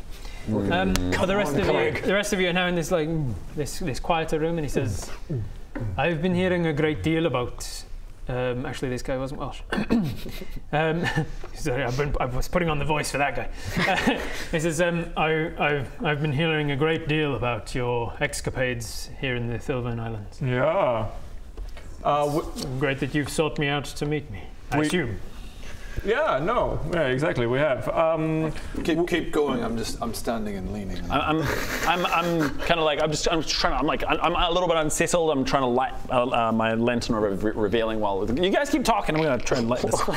Yeah, just in case. And I'm just at that point. I'm kind of just like trying to just. I'm just messy drunk at this point. Just like. Yeah. Just trying to keep it together. Yeah. So, I hear you're evil, huh, Trinton? From a certain point of view. Don't mind me! What is this? This is the my lantern of revealing.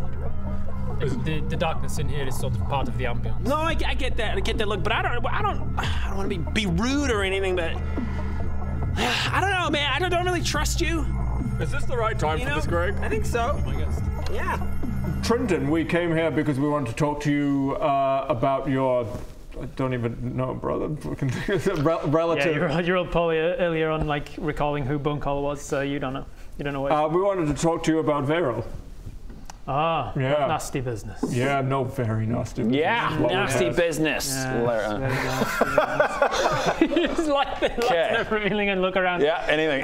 There is actually an invisible guy in the corner of the club. See? He's just standing there. He looks like one of the bouncer types, and he's just kind of standing surveying the thing. Because they don't want to ruin the vibe of this exclusive club by also having like security just kind of watching you. Yeah, you're all left. But they are keeping an eye on people. So, Bonecaller. Yeah, I hear he likes to call bones. I heard that, but I also heard that he might be back from the undead. I wouldn't know anything about that. You wouldn't? I've not been in touch with my brother since all of the nasty business. Is he your brother? Oh, the secrets come out. The secrets come. Got it. I said that. Oh! Greg, what the? Who's that? Who's that? So you've got magical people hanging out in your club? Yes, that's Flame. Interesting. Magical people in your magical club. Called it. In this magical world where people have magic. Yeah. Interesting. Should we be worried about the vibe if he's just visible with his swords? But interesting. At the same time, it's important to have bodyguard protection. Interesting. He stays invisible. Cool. Noted. Yeah, no, it's table you're at though, nothing invisible. Set it down at the middle of the table. Absolutely nasty business. Yes, nasty business. Yeah, no, we've heard rumor, as you may have heard as well, that Bonecaller is back. I know, terrible. Yeah. Must be that you didn't kill him after all. Maybe you didn't do a good enough job. Actually, I think if you go back and look, you'll find that it was actually Greg the Garlic Farmer was the leader of that quest that was to kill Bonecaller. Oh yeah. Who? Some guy. Absolute useless. So you as Greg, you want a drink? You mean schmag? No, I'm good. Nope, looks at you. Eyes go down to the garlic hanging from your hip. That I just like it. I don't farm it. I like it. Regardless, yes, something must have happened that Bonecaller is back. I just want to know if you might have any information on that. Information? I mean, nothing that I haven't already given out to the authorities when we discovered all of that. Okay, well, I mean, oh God, I would absolutely. Can I get you a drink? No, I'm fine. You're double fisting it, I can see. I'm gonna double fisting. I'm gonna cast Zone of Truth. Ooh, all right. What does it look like? Vocal somatic material? Man, Greg's busy, isn't he? Hey, fucking Lantern of revealing casting his stuff. Things. It's actually useful to have a f***ing cleric now. I know it's a voice thing. It's voice and a movement. That'll do. What is it like? You bring your holy symbol out and just tell yeah, them. Speak the truth. And I said, don't lie to me, bitch. That's and I said that's because it's a spell. I have to say that as part of the spell. It's part of the spell. I'm not calling you a bitch. That's the magic word. That's the magic word. Don't lie to me, bitch. Don't lie to me, bitch. See, I'm not even looking at you. All right, you cast a zone of truth. Anybody who wishes to attempt to do, because it's a zone, as the name implies. All of you at the table and Trinton are all in the zone of truth. Anybody who wishes to try and avoid being forced to tell the truth can roll a charisma saving throw against his DC. Do we know if Trinton will be trying to do that? Will he's be rolling a dice. As the person who casts the spell, he is aware of anybody who has failed the spell and anybody who hasn't. And anybody who hasn't. Yeah, he knows who has and hasn't. Otherwise, I suppose it would become quite pointless if, like, you never know if they've menaced you. Yeah, exactly. Yeah. Zone of truth, I hope. Kind of, yeah. Hypothetically. Right. What's your difficulty class? DC on the spell. Is that should be on the your spell page? Okay. The top of the spell page, it should spell be. DC. For you, it'll be somewhere around a 15 or so. Zone I of think. truth. Maybe a 16. It's not on the spell. No, not zone of truth. Sorry. On the spell page itself, where all of the spells are listed. Save DC 16. 16, cool. Yep. So you need a 16 or more on your charisma saving throw if you are going to try and avoid the spell. I ain't gonna lie. You're not gonna lie? You're just gonna fail? You're gonna fail? Well, I don't know if I'm gonna lie You're yet. gonna choose to fail? Oh, right. So it's just not on a. He's casting the spell on you. If you, if you fail this, Oh, sorry. if you fail, might as well have the option. So if I want to fail, I can. If I want to lie, I can. 10 plus charisma. I Plus failed. 2. 19. Oh, so you can lie. So what'd you get? 10, is it plus charisma? I'm so 12 total. 12 total, so you failed save. I failed. You failed with the charisma on your sorcerer. Oh, wait. Of course, I didn't add all my saving bullshit. throw. Charisma. Oh, I still fail actually. 15. Yeah. 15. All right. Saving throw plus 10. We've only been I got a playing for 20. years. I got a dirty 20. All right. Okay. You feel that the only person. Oh, and you can choose. You're in your own spell, so you can choose to fail and be forced to tell the truth, or you can choose to roll against your own spell. 6, so I fail. Okay, so you can feel that the only two people that fail against your zone of truth. Yeah, it's that good. So the other guy passed You can feel that Trinton passed his save against it. Oh damn. And he says, So now we know he might be using lying. spells on me. Interesting. Hey, Trinton. You keep interesting company. Don't lie to me, bitch. We keep very interesting company. In fact, the heads of most of the 5 families, and I would hate for them to find out about Dave. Maybe hate to find out about the Hourglass Coven. I would hate for them to find out about that. Hate for them to find out. I would imagine they would already know about Dave. He's one of the most powerful Dark Lords. Maybe I'd hate to in our find out about you and your let's say connection with Dave. Goodness, straight to you the know how blackmail. I said that I had. I would you know hate for them to find that out if it was true. Yes. You know how I said that I have your memories up my butt. I do remember that. It's not something that one forgets. I have a very particular memory up my butt. Make an intimidation check with disadvantage, because he genuinely doesn't know what you're talking I love about. that we just came to this table and we're just like, fucking blackmail, what's up? Zone of truth, land of revealing, fucking blackmail. Like, we don't know anything yet. With disadvantage. With disadvantage, because he doesn't know what you're talking about. I still think he trusts us. I feel like we've come across it pretty good. Yeah, maybe up until... Intimidation is 5, so 15.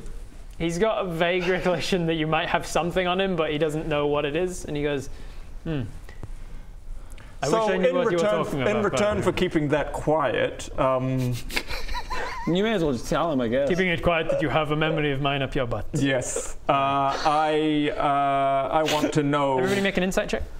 Because we don't even know that he's ashamed of this memory or trying to keep it secret. Oh, no, it did. That was part of it. It was 16 plus. What did you ask for? Insight. 16 total. 20. 17. Nice. 20. Oh, nice. All of you for once. You all get the impression, you all get the fleeting moment as his eyes go over to the corner that you saw a guy standing in before, and he just very, almost imperceptibly kind of shakes his head, and then his eyes kind of avert all of you, and he looks, you two know, having done it at the table with the past the salt and the fish and the telepathy and all of this. He's doing it a lot better than you are. So he's not trying going to maintain. No, I like salt. I like fish. Fish is good.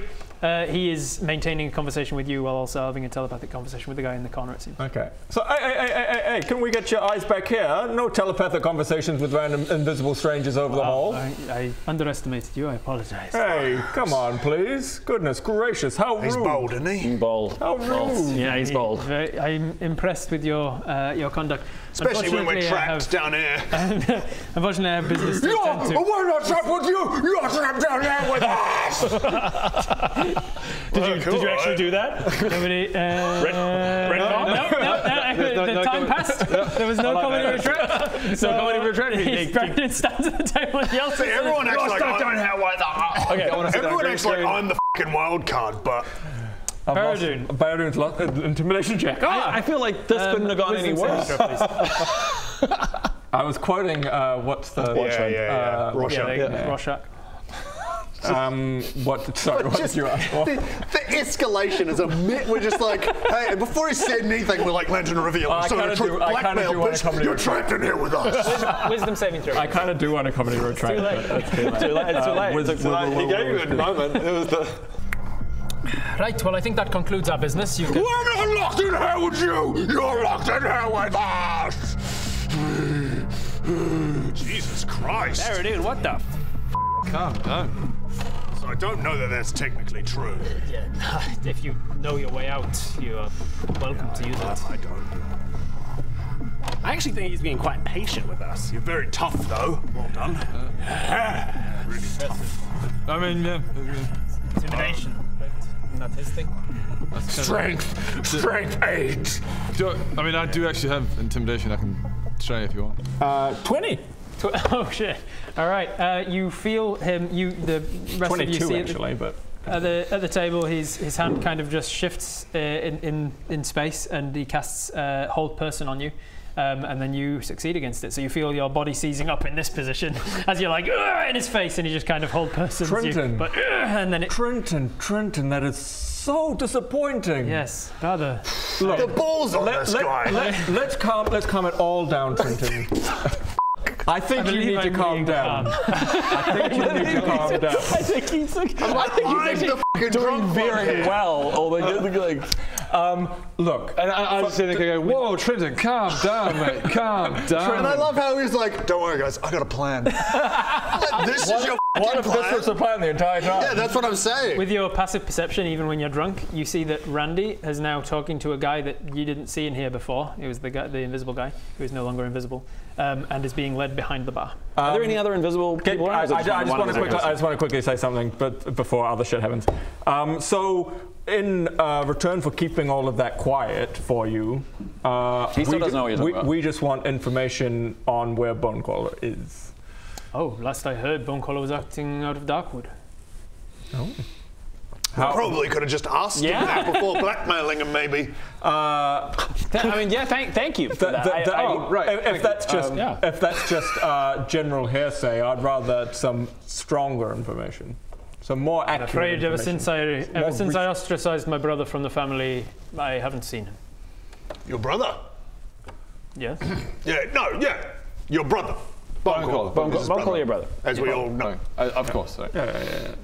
I have not seen him since. And if you would excuse me, I have business to attend to.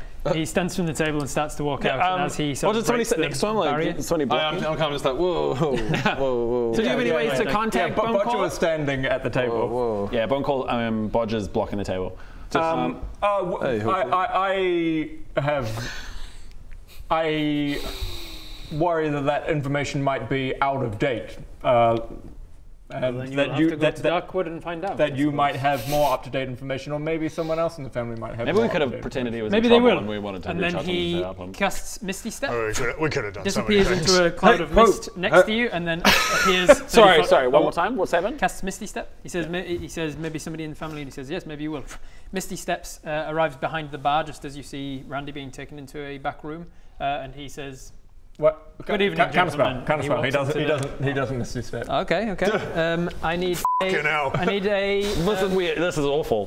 I need a D100 check from you because a wild magic happens because you tied his chaos. Something will happen, I'm sure. Maybe in the future we can come together and like. Before we walked in here, I asked if we should make a plan. Did you? Yeah, but then we went, should we make a plan? And then we just walked in. Yeah, you did. 12. Yeah, you did indeed. It's been a minute since we played this. And before we walked up to the table, I was like, hey, maybe we should. We're just going for it. You're welcome to roll make a d10 for me. A d10? Yep. Oh, sorry, I just rolled all of d10s. But also, 5. you need to stop saying, I've got a plan, and not telling us the plan. Because if you told us this plan, I would have been like... For the record, I just want to say for the record, I've been pretty... You've been really good. You've been great, Bodger. You try and intimidate him staying in the ask thing. me what the f***ing plan is. He goes to cast the Misty Step. You counterspell it quickly, and then you start to grow. You grow by 5 inches irreversibly. Baradoon is now 5 inches taller. Oh, great. Because of wild magic. So you're going to be in lifts for every green screen we do from now on. 5 inch lifts. Okay, so he's still there. I'm still there. And you're being rather hostile, Baradoon. It's not hostile. I just kind of really want the information. I kind of just really want to finish the conversation. You kind of also, you're assuming he's got more information, and now you've kind of forced him here, and you are being quite hostile. Maybe we could just say, you are free to go. Why don't you have a seat and let me go? I need to make another wisdom saving throw, please. Can we? Yeah, but is it perception just to gauge? Like, is he just a genuine guy who's like, insight to find out where Bonecaller is? So I don't think it's Darkwood, because Darkwood is where he previously was. I'm just going to gauge. Might be there Tristan. Again. I could. Trinton, sorry. 8 plus 8, 16. 16, 12. 6, not 12. I went to rogue way. 16, 12. The wisdom, did you say? Yep. 17. 17. Or saving throw? Yep. 18. 18, okay. He just casts suggestion on you to have a seat and let him go, and you succeeded the save against it again. He's now tried a whole person and a suggestion to get you to let him go, and you've been too strong in the mind. This is suspicious. He obviously knows.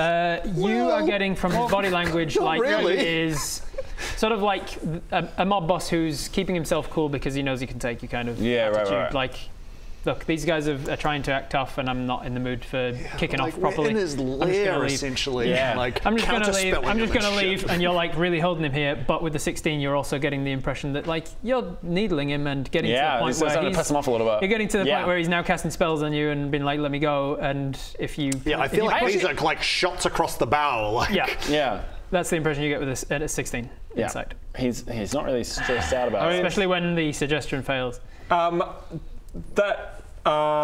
feel like I don't have to take your suggestion, but I will. We'd really love some more information if you can point us in the right direction. I'm sure you would. Now we're being... now that we've got let's be a good cop. I've got Baradoon playing, the head. Baradoon's playing all cops. All cops. Yeah. I've got the head. I've got the head. I'm playing, good cop, bad cop. There's only one of you. Good cop, bad cop. Insane cop. I just turn around and get it. I don't. Come to retract. No, there we go. He says, I wish I had information on my brother. The last I knew, he was dabbling in necromancy, and as a Selwyn specifically, he's not Welsh. As a Selwyn, and specifically, this is a particular embarrassment. Our family have sworn to not to cast out such abhorrent magics in this world. I just look at him and go, oh yeah. He just smiles at you. Okay, I'm going to put this to you in the very official terms. The Selwyn family are not associated with Bonecaller. Oh, okay, right. You're not associated with Bonecaller. Okay. What are you winking at? I'm being serious. Oh, okay. We ostracized him as soon as his... Wait, no. Trust me. Look at me. Trust me. Mm-hmm. We get it. Got it. Right. There's no winking involved. So we are not associated with my brother. Yeah, there's no winking. Wink. No. I see what's going on. Yeah. So, not associated with Bonecaller. You're reading between lines that aren't there. We are no longer associated. I'm reading between those lines, though. You're saying we're reading between lines and then we're not, but then I'm reading between those lines. We're not associated with Bonecaller. There it is. No. We're not associated with Bonecaller. Don't worry. And then a wink off. We get it. Can I if I knew where my brother was, it would be Darkwood. Can I check if he's can I check insight his check? truth, kind of? 17 plus 10. Oh, Jesus. 27. You get the impression that he's telling you he knows his brother's in Darkwood, and that he's not outwardly going to say that right now. You also get the impression from that he is like I said before, he's reaching the end of his limit, and if you keep pressing him on this, he's going to explode. So I just go. He's been holding back, and I just like I can telepath into Baradoon's head, and I go, "Hey, Baradoon, maybe fucking leave it." Like I think he's telling the truth. Hey, Bob. Fuck you, bro. I cast fire. No, I'm just kidding. Come to the retract. But I do seriously. I go into Thank you, Bob. Like, look, thank you, Bob. I think he's telling the truth, man. I think maybe, and I think he's getting kind of a bit touchy. I'll say with the 27 as well. You pick up a lot more with that because it's such a high roll. You pick up that his demeanor and body language is not just one of annoyance at you guys, but annoyance at being delayed. It seems like something is happening right now that he needs to attend to, and you're keeping him from it. Whatever happened with Randy being taken into the back room, he needs to be there for that, apparently. Okay. And you get the impression that he's like he tried to Misty Step, and you recognise the beginnings of the spell. Like have you told me that as well? Yeah. Because I say back into your mind, send Watson after him. That's what I was just thinking. That's what I was just thinking. I was like, I've got Watson with me. And he can change into like a centipede or something. He can be invisible. Oh, you can go invisible. Every time. I'm like, how is he going to get in there? I could throw it. It's better than just like like creeping. Like at least you like had like. Okay, I do that. I go, all right, and I'm going to get Watson to. We're going to let him go, and I'll get summon him under the table. Yeah, because he's been summoned already, and so he's okay, please. He's like, fucking let me kill something. Yeah, okay. And I telepath into Watson's head, and I go invisible and follow this guy. And stay quiet. I'm sorry, I'd assumed that he wouldn't go back to his old lair. Go. We'll leave you be. And I'm so sorry about everything. So sorry. You get out of his way and he walks past you. So thank you for being. Let's go past the other rovers that are just like completely out of it. And look through. As soon as he walks through what would be the membrane of the little table, the booth that you're in, as soon as he sort of leaves that threshold of it, the rune thing that he casts off. You see him walk behind the bar, flits over and in through the door as he goes in through the back room. It looks at first sight kind of just like the back room of a regular bar. There's barrels and things, but you see one of the barrels is open and there's no Randy or the other dude in here. Actually, the other dude is, but Randy is not in here. As he walks past you, walking into you can hear this guy say to, I'd be in Elvish, so you do understand it. He says to Trinton, no problems, and he just gestures to the bar. And Trinton looks down into the barrel. Trinton looks down into the barrel and says, thank you. And then he turns to the bouncer guy and says, the four in my booth, give it a little while, but keep an eye on them. When they leave, kill them. And then he steps up onto the barrel and steps into the barrel and seems to disappear into it. And you hear through a sort of a and then kind of flits over and lands on a shelf and looks down into the barrel and sees that it's like a slide, essentially, like a chute. Then can we get him back? Like, we can pop him and bring him back. This guy, the bouncer guy, gets to the door, turns himself invisible again. You see something flare from his ring. Turns himself invisible. He opens the door and walks out into the bar, and you guys are out there. All right. Send Watson down. And we're all just like staring up. What is it? Because I'm just like walked out. Yeah. You just look drunk. I'm just like, what happened? Well, we're still figuring out what happened. Give me a second. It disappears down the chute and sees down the bottom of this that it's not a nightclub down here. It is an abandoned mine shaft.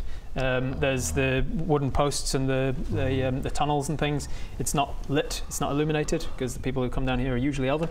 It sees a bewildered, kind of looking, dirty, muscly Randy guy, picking himself up off the ground and is like a little bit confused, but he's also drugged up and drunk. And he just kind of like starts to stumble forward in the dark, saying hello. And he steps off down the mine shaft, down the. Oh, it was Randy that went in there. I thought Trinton went in there. Trinton also followed him. Oh, they both went in there. Yeah. Who's Randy? Randy was the guy who won the dance-off before us. Human that won the dance-off before you. He was sitting at the booth when we came up and just fucking caused chaos. Yep. As we do. Cool. So that's what What's It sees. What's It then sees, because What's It, you're looking through his eyes, so you have What's It's visions and your own. I think you both have dark vision. What's It sees that Trinton has landed behind Randy, but Randy with human eyes doesn't see him there. Trinton pulls up a dark hood and goes very difficult to see, like even with dark vision, very difficult to see down here, like the hood is doing something to that. And then he just kind of follows along pretty much without sound right behind Randy as they stumble off into the mine. Do we get What's It to keep following? I mean, what are we trying to accomplish there? Like, just find out a bit more information, probably. From Trinton? Well, just what the is he doing? Yeah. I mean, we follow for 5 minutes, and otherwise we're going to get in trouble in our human bodies upstairs. Yeah, because I can only follow. I can only keep kind of touch with them for like 100 feet or something, I think. Yeah, something like that. Yeah. So, I mean, you can follow them for a while, but it looks like they're just going off into the dark. Well, that's our escape route anyway. Potentially, but we could maybe just not. leave. Maybe not. Yeah. Well, so I walk back and I go, yeah, so is that all good? Everything good? No, definitely not. No? That invisible guard, he's been given orders to kill us when we leave. Oh. So that's a thing. Yeah. I put my displacer scarf on. At the table, Baradun shifts into two, and one guy in the corner goes, whoa, I've had too much. Can I get What's It back, or is he because I'm only seeing 4 of them. Whoa, 4 Baraduns. You can bamf him out wherever he is. Okay, bamf. All right, I popped him. Yeah, right. Well, you could have leave him down there just to at least pops back at your feet. Okay. So, good. So that guard is going to try and kill us. And there's also a secret. Kill him? I haven't killed anything in a while. Calm down. Go eat a cockroach. Well, we may as well go to a place where we can. It's just 4v1. Yeah, I was also going to say there's a barrel down there that's a secret passageway down to what looks like an abandoned mine. And Trinton went down there, put on like a darkness hood, and looked like he was about to kill Randy, but I don't know, I couldn't keep touching him. We don't know how many of the people in this club will turn and fight us if we try to take that one guard. Yeah, so that's why I think that we get out and just let the guard follow us, and we can deal with him one on 4. Oh, right, like leave. Yeah. Okay. Okay. Yeah. So what do you do? We try to leave the club. There's no exit. Is there an exit? Yeah, into the club? Yeah.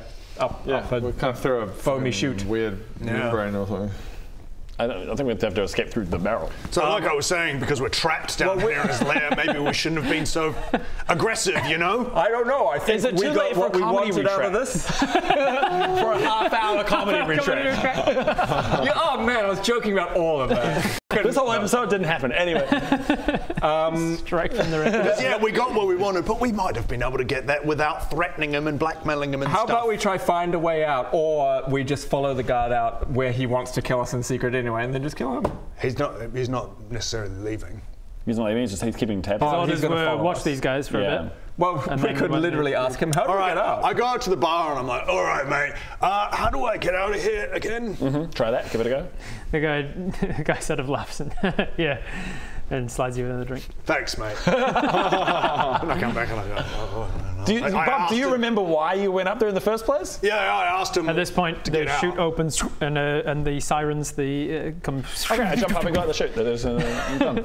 You're going to attempt to before the chute then. This is not a place that people leave. Yeah, I'm starting to feel that way. Yeah, like Randy won the competition and then he's kind of walking off into a place that he doesn't necessarily want to be. Yeah, I feel like he's actually some sort of like sacrifice or something. What do you land on? You land on me, Becca. Oh, okay. Hello, and I'm just so distracted by the hotness of the sirens. We will have the sirens. Hey, sirens! Oh my God! Sorry that we beat you. Sorry that we beat you in the previous round. Are we dancing now? Sorry that we beat you in the previous round. Again, they're just too attractive. I'm just too nervous. Have you guys ever won this dance competition before? Hi, I'm Bob!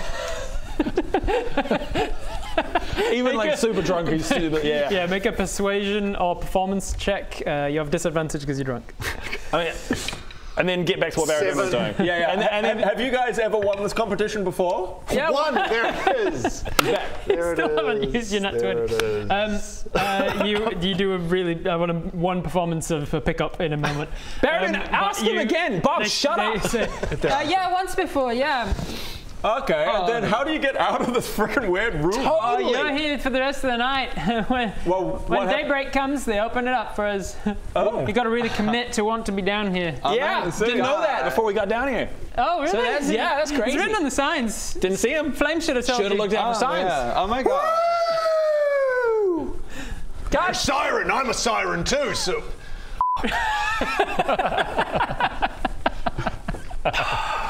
You're cool, Bob.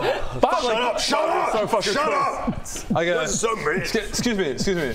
Are your feet sore? Kind of. Because you've been running through my mind all night. That's cute. Can we get drinks in here? I hand Butler a drink and go, we tried. Make a persuasion or performance check. See how good you are at picking them up. Just gonna roll. 16. Plus 2, really good. 18. Just always. It's unbelievable. They like the charm of it. They're like, oh, it's stupid and it's really cheesy, but he's kind of charming, and he's a real fucking hunk. He's an Adonis, and he doesn't wear clothes. Did it hurt? When I fell from heaven. Yeah. Okay.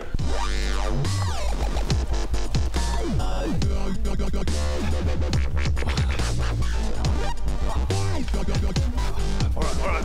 I'm gonna go for it. Go. Hey! Are your feet sore? Why? When you fell from, because you're running from heaven. Go. Oh, hey, Don. Did it hurt? What hurt? When you fell from heaven? I also think you're really hot. Sorry to stop the game just now. I just wanted to remind you guys that these are on sale. These U2's toys are on sale for a very limited time. You can do whatever you want with them. You can stick them up your butt. We're not judging. I'm not judging. You do whatever you buy it, your money. You do what you want. This will be the best one. I'm just saying the shape's this will be the most difficult one. Again, you do whatever you want when you buy your things. I don't judge. I'm not judging. But this is mid-roll. There's no link on screen, but links in the description. Limited time. Back to the game. Okay, I feel like there's more pressing things. Yeah. It's kind of happening here. Sorry, I just distracted. They're so They're cute. You're really cute. Wow. Thanks. They're so hot. There's a moment where the music lulls, and I'm like, it's because they're so hot, Greg. Why did the music? Greg, can you hear me over the music? Yeah. I need some guidance. What? I need some guidance. Okay. I'm trying to talk to the siren, but I can't. She's too fucking hot. Come on, man. What?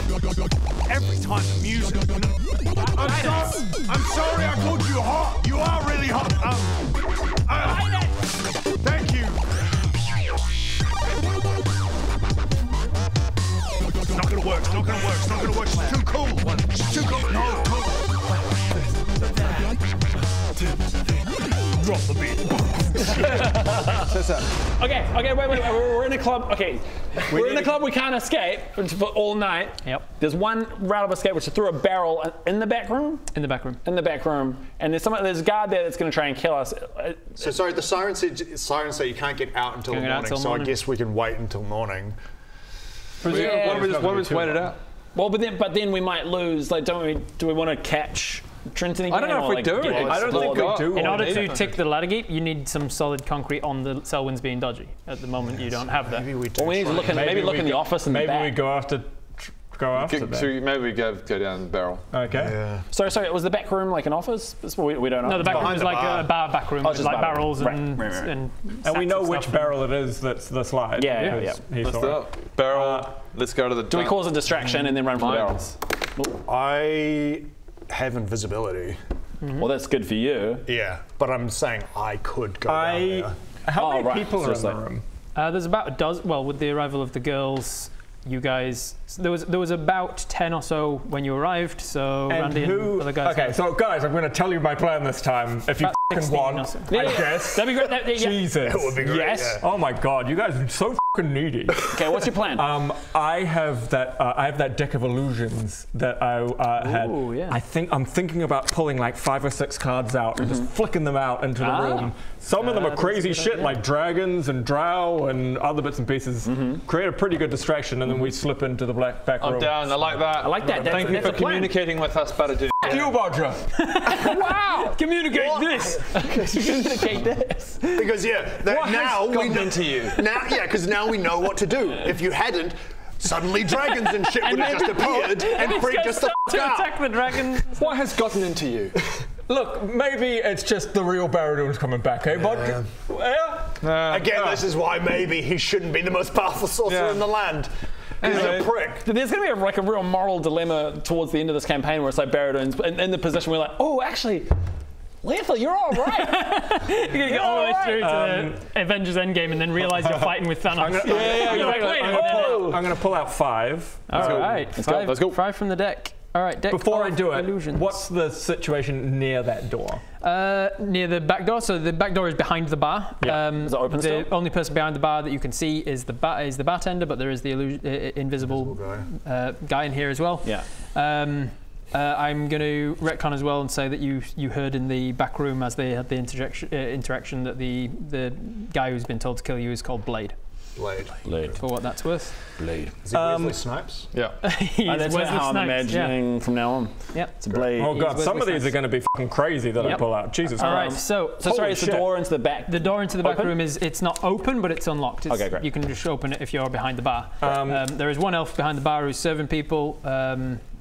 Doesn't speak, it seems, because every time you talk to him, he just gives you drinks without asking for money for it.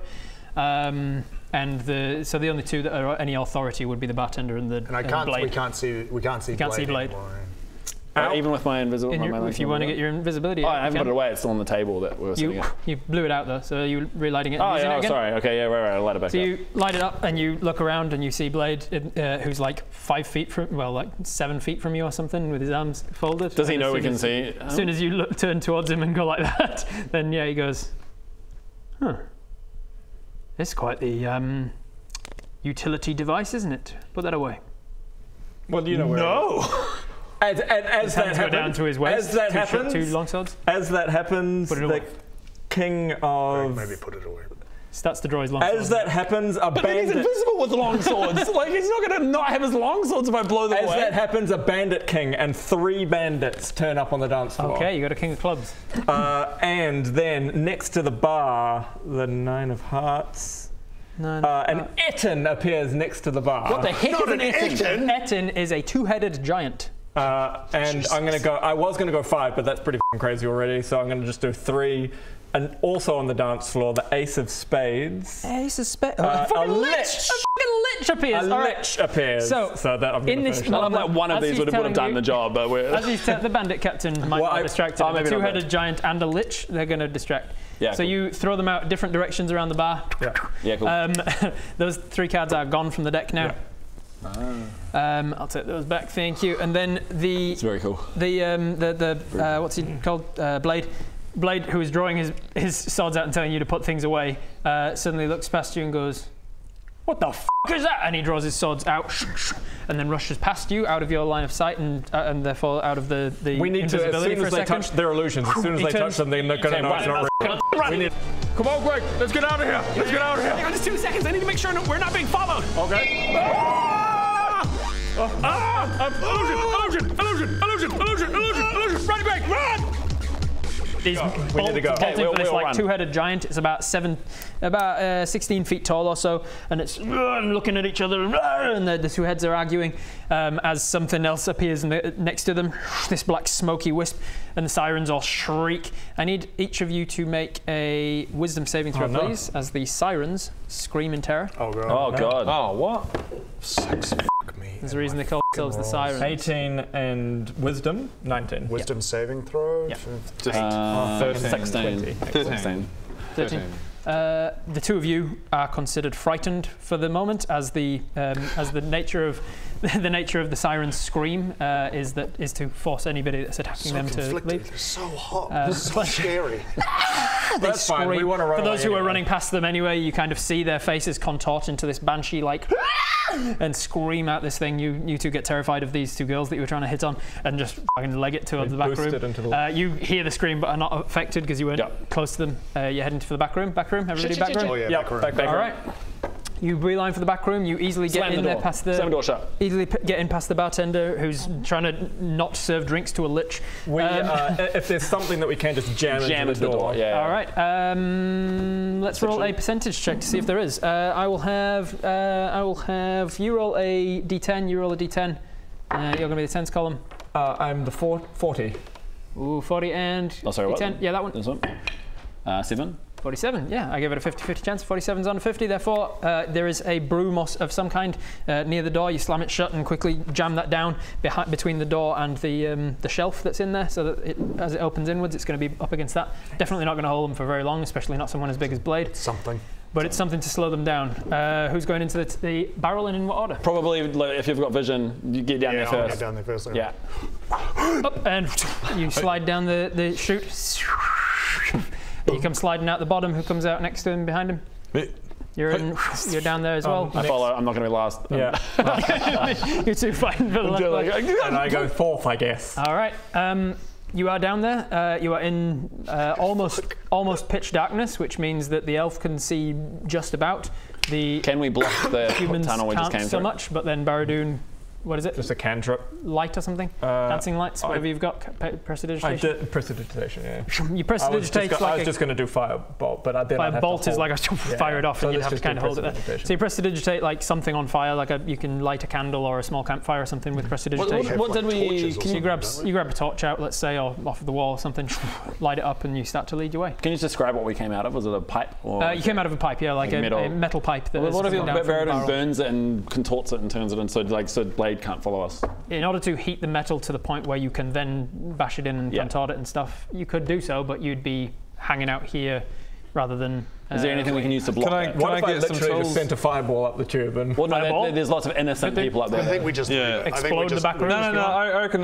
But like, I've got like a hammer, a hammer and a mess kit gear. I've got a shield I never used. Is like it's like usually two metal bowls that are clipped together, and when you open them, it's your eating utensils. Okay, what about? I've got a javelin that I never use. I think we just leg it. I think we just wedge it kind of up in there. And I don't know how wide. It's like coming down a kid's slide and hitting into a javelin. And you just go around the javelin. Break it, go around. I reckon we just rank tracks. All right, let's go through him. Anyone who follows is going to be pitch black and everything. All right, so the two of you are set in journey. You two have turned around to be like, can we do something to block it? But you see the light is receding as Baradoon's rushing off. Okay, let's go. Follow. And you're like, fuck it. You turn and follow Baradoon into the mine shaft. I just love how you were all standing here being like, this is a perfect place for traps. I used my thieves' tools for the first time. This is a moment, man. I can dimension door myself and one other person out. You were already in an underground club. Cross your fingers, baby. Do you want to have your own adventure with Baradoon and the Dickheads? Well, now you can.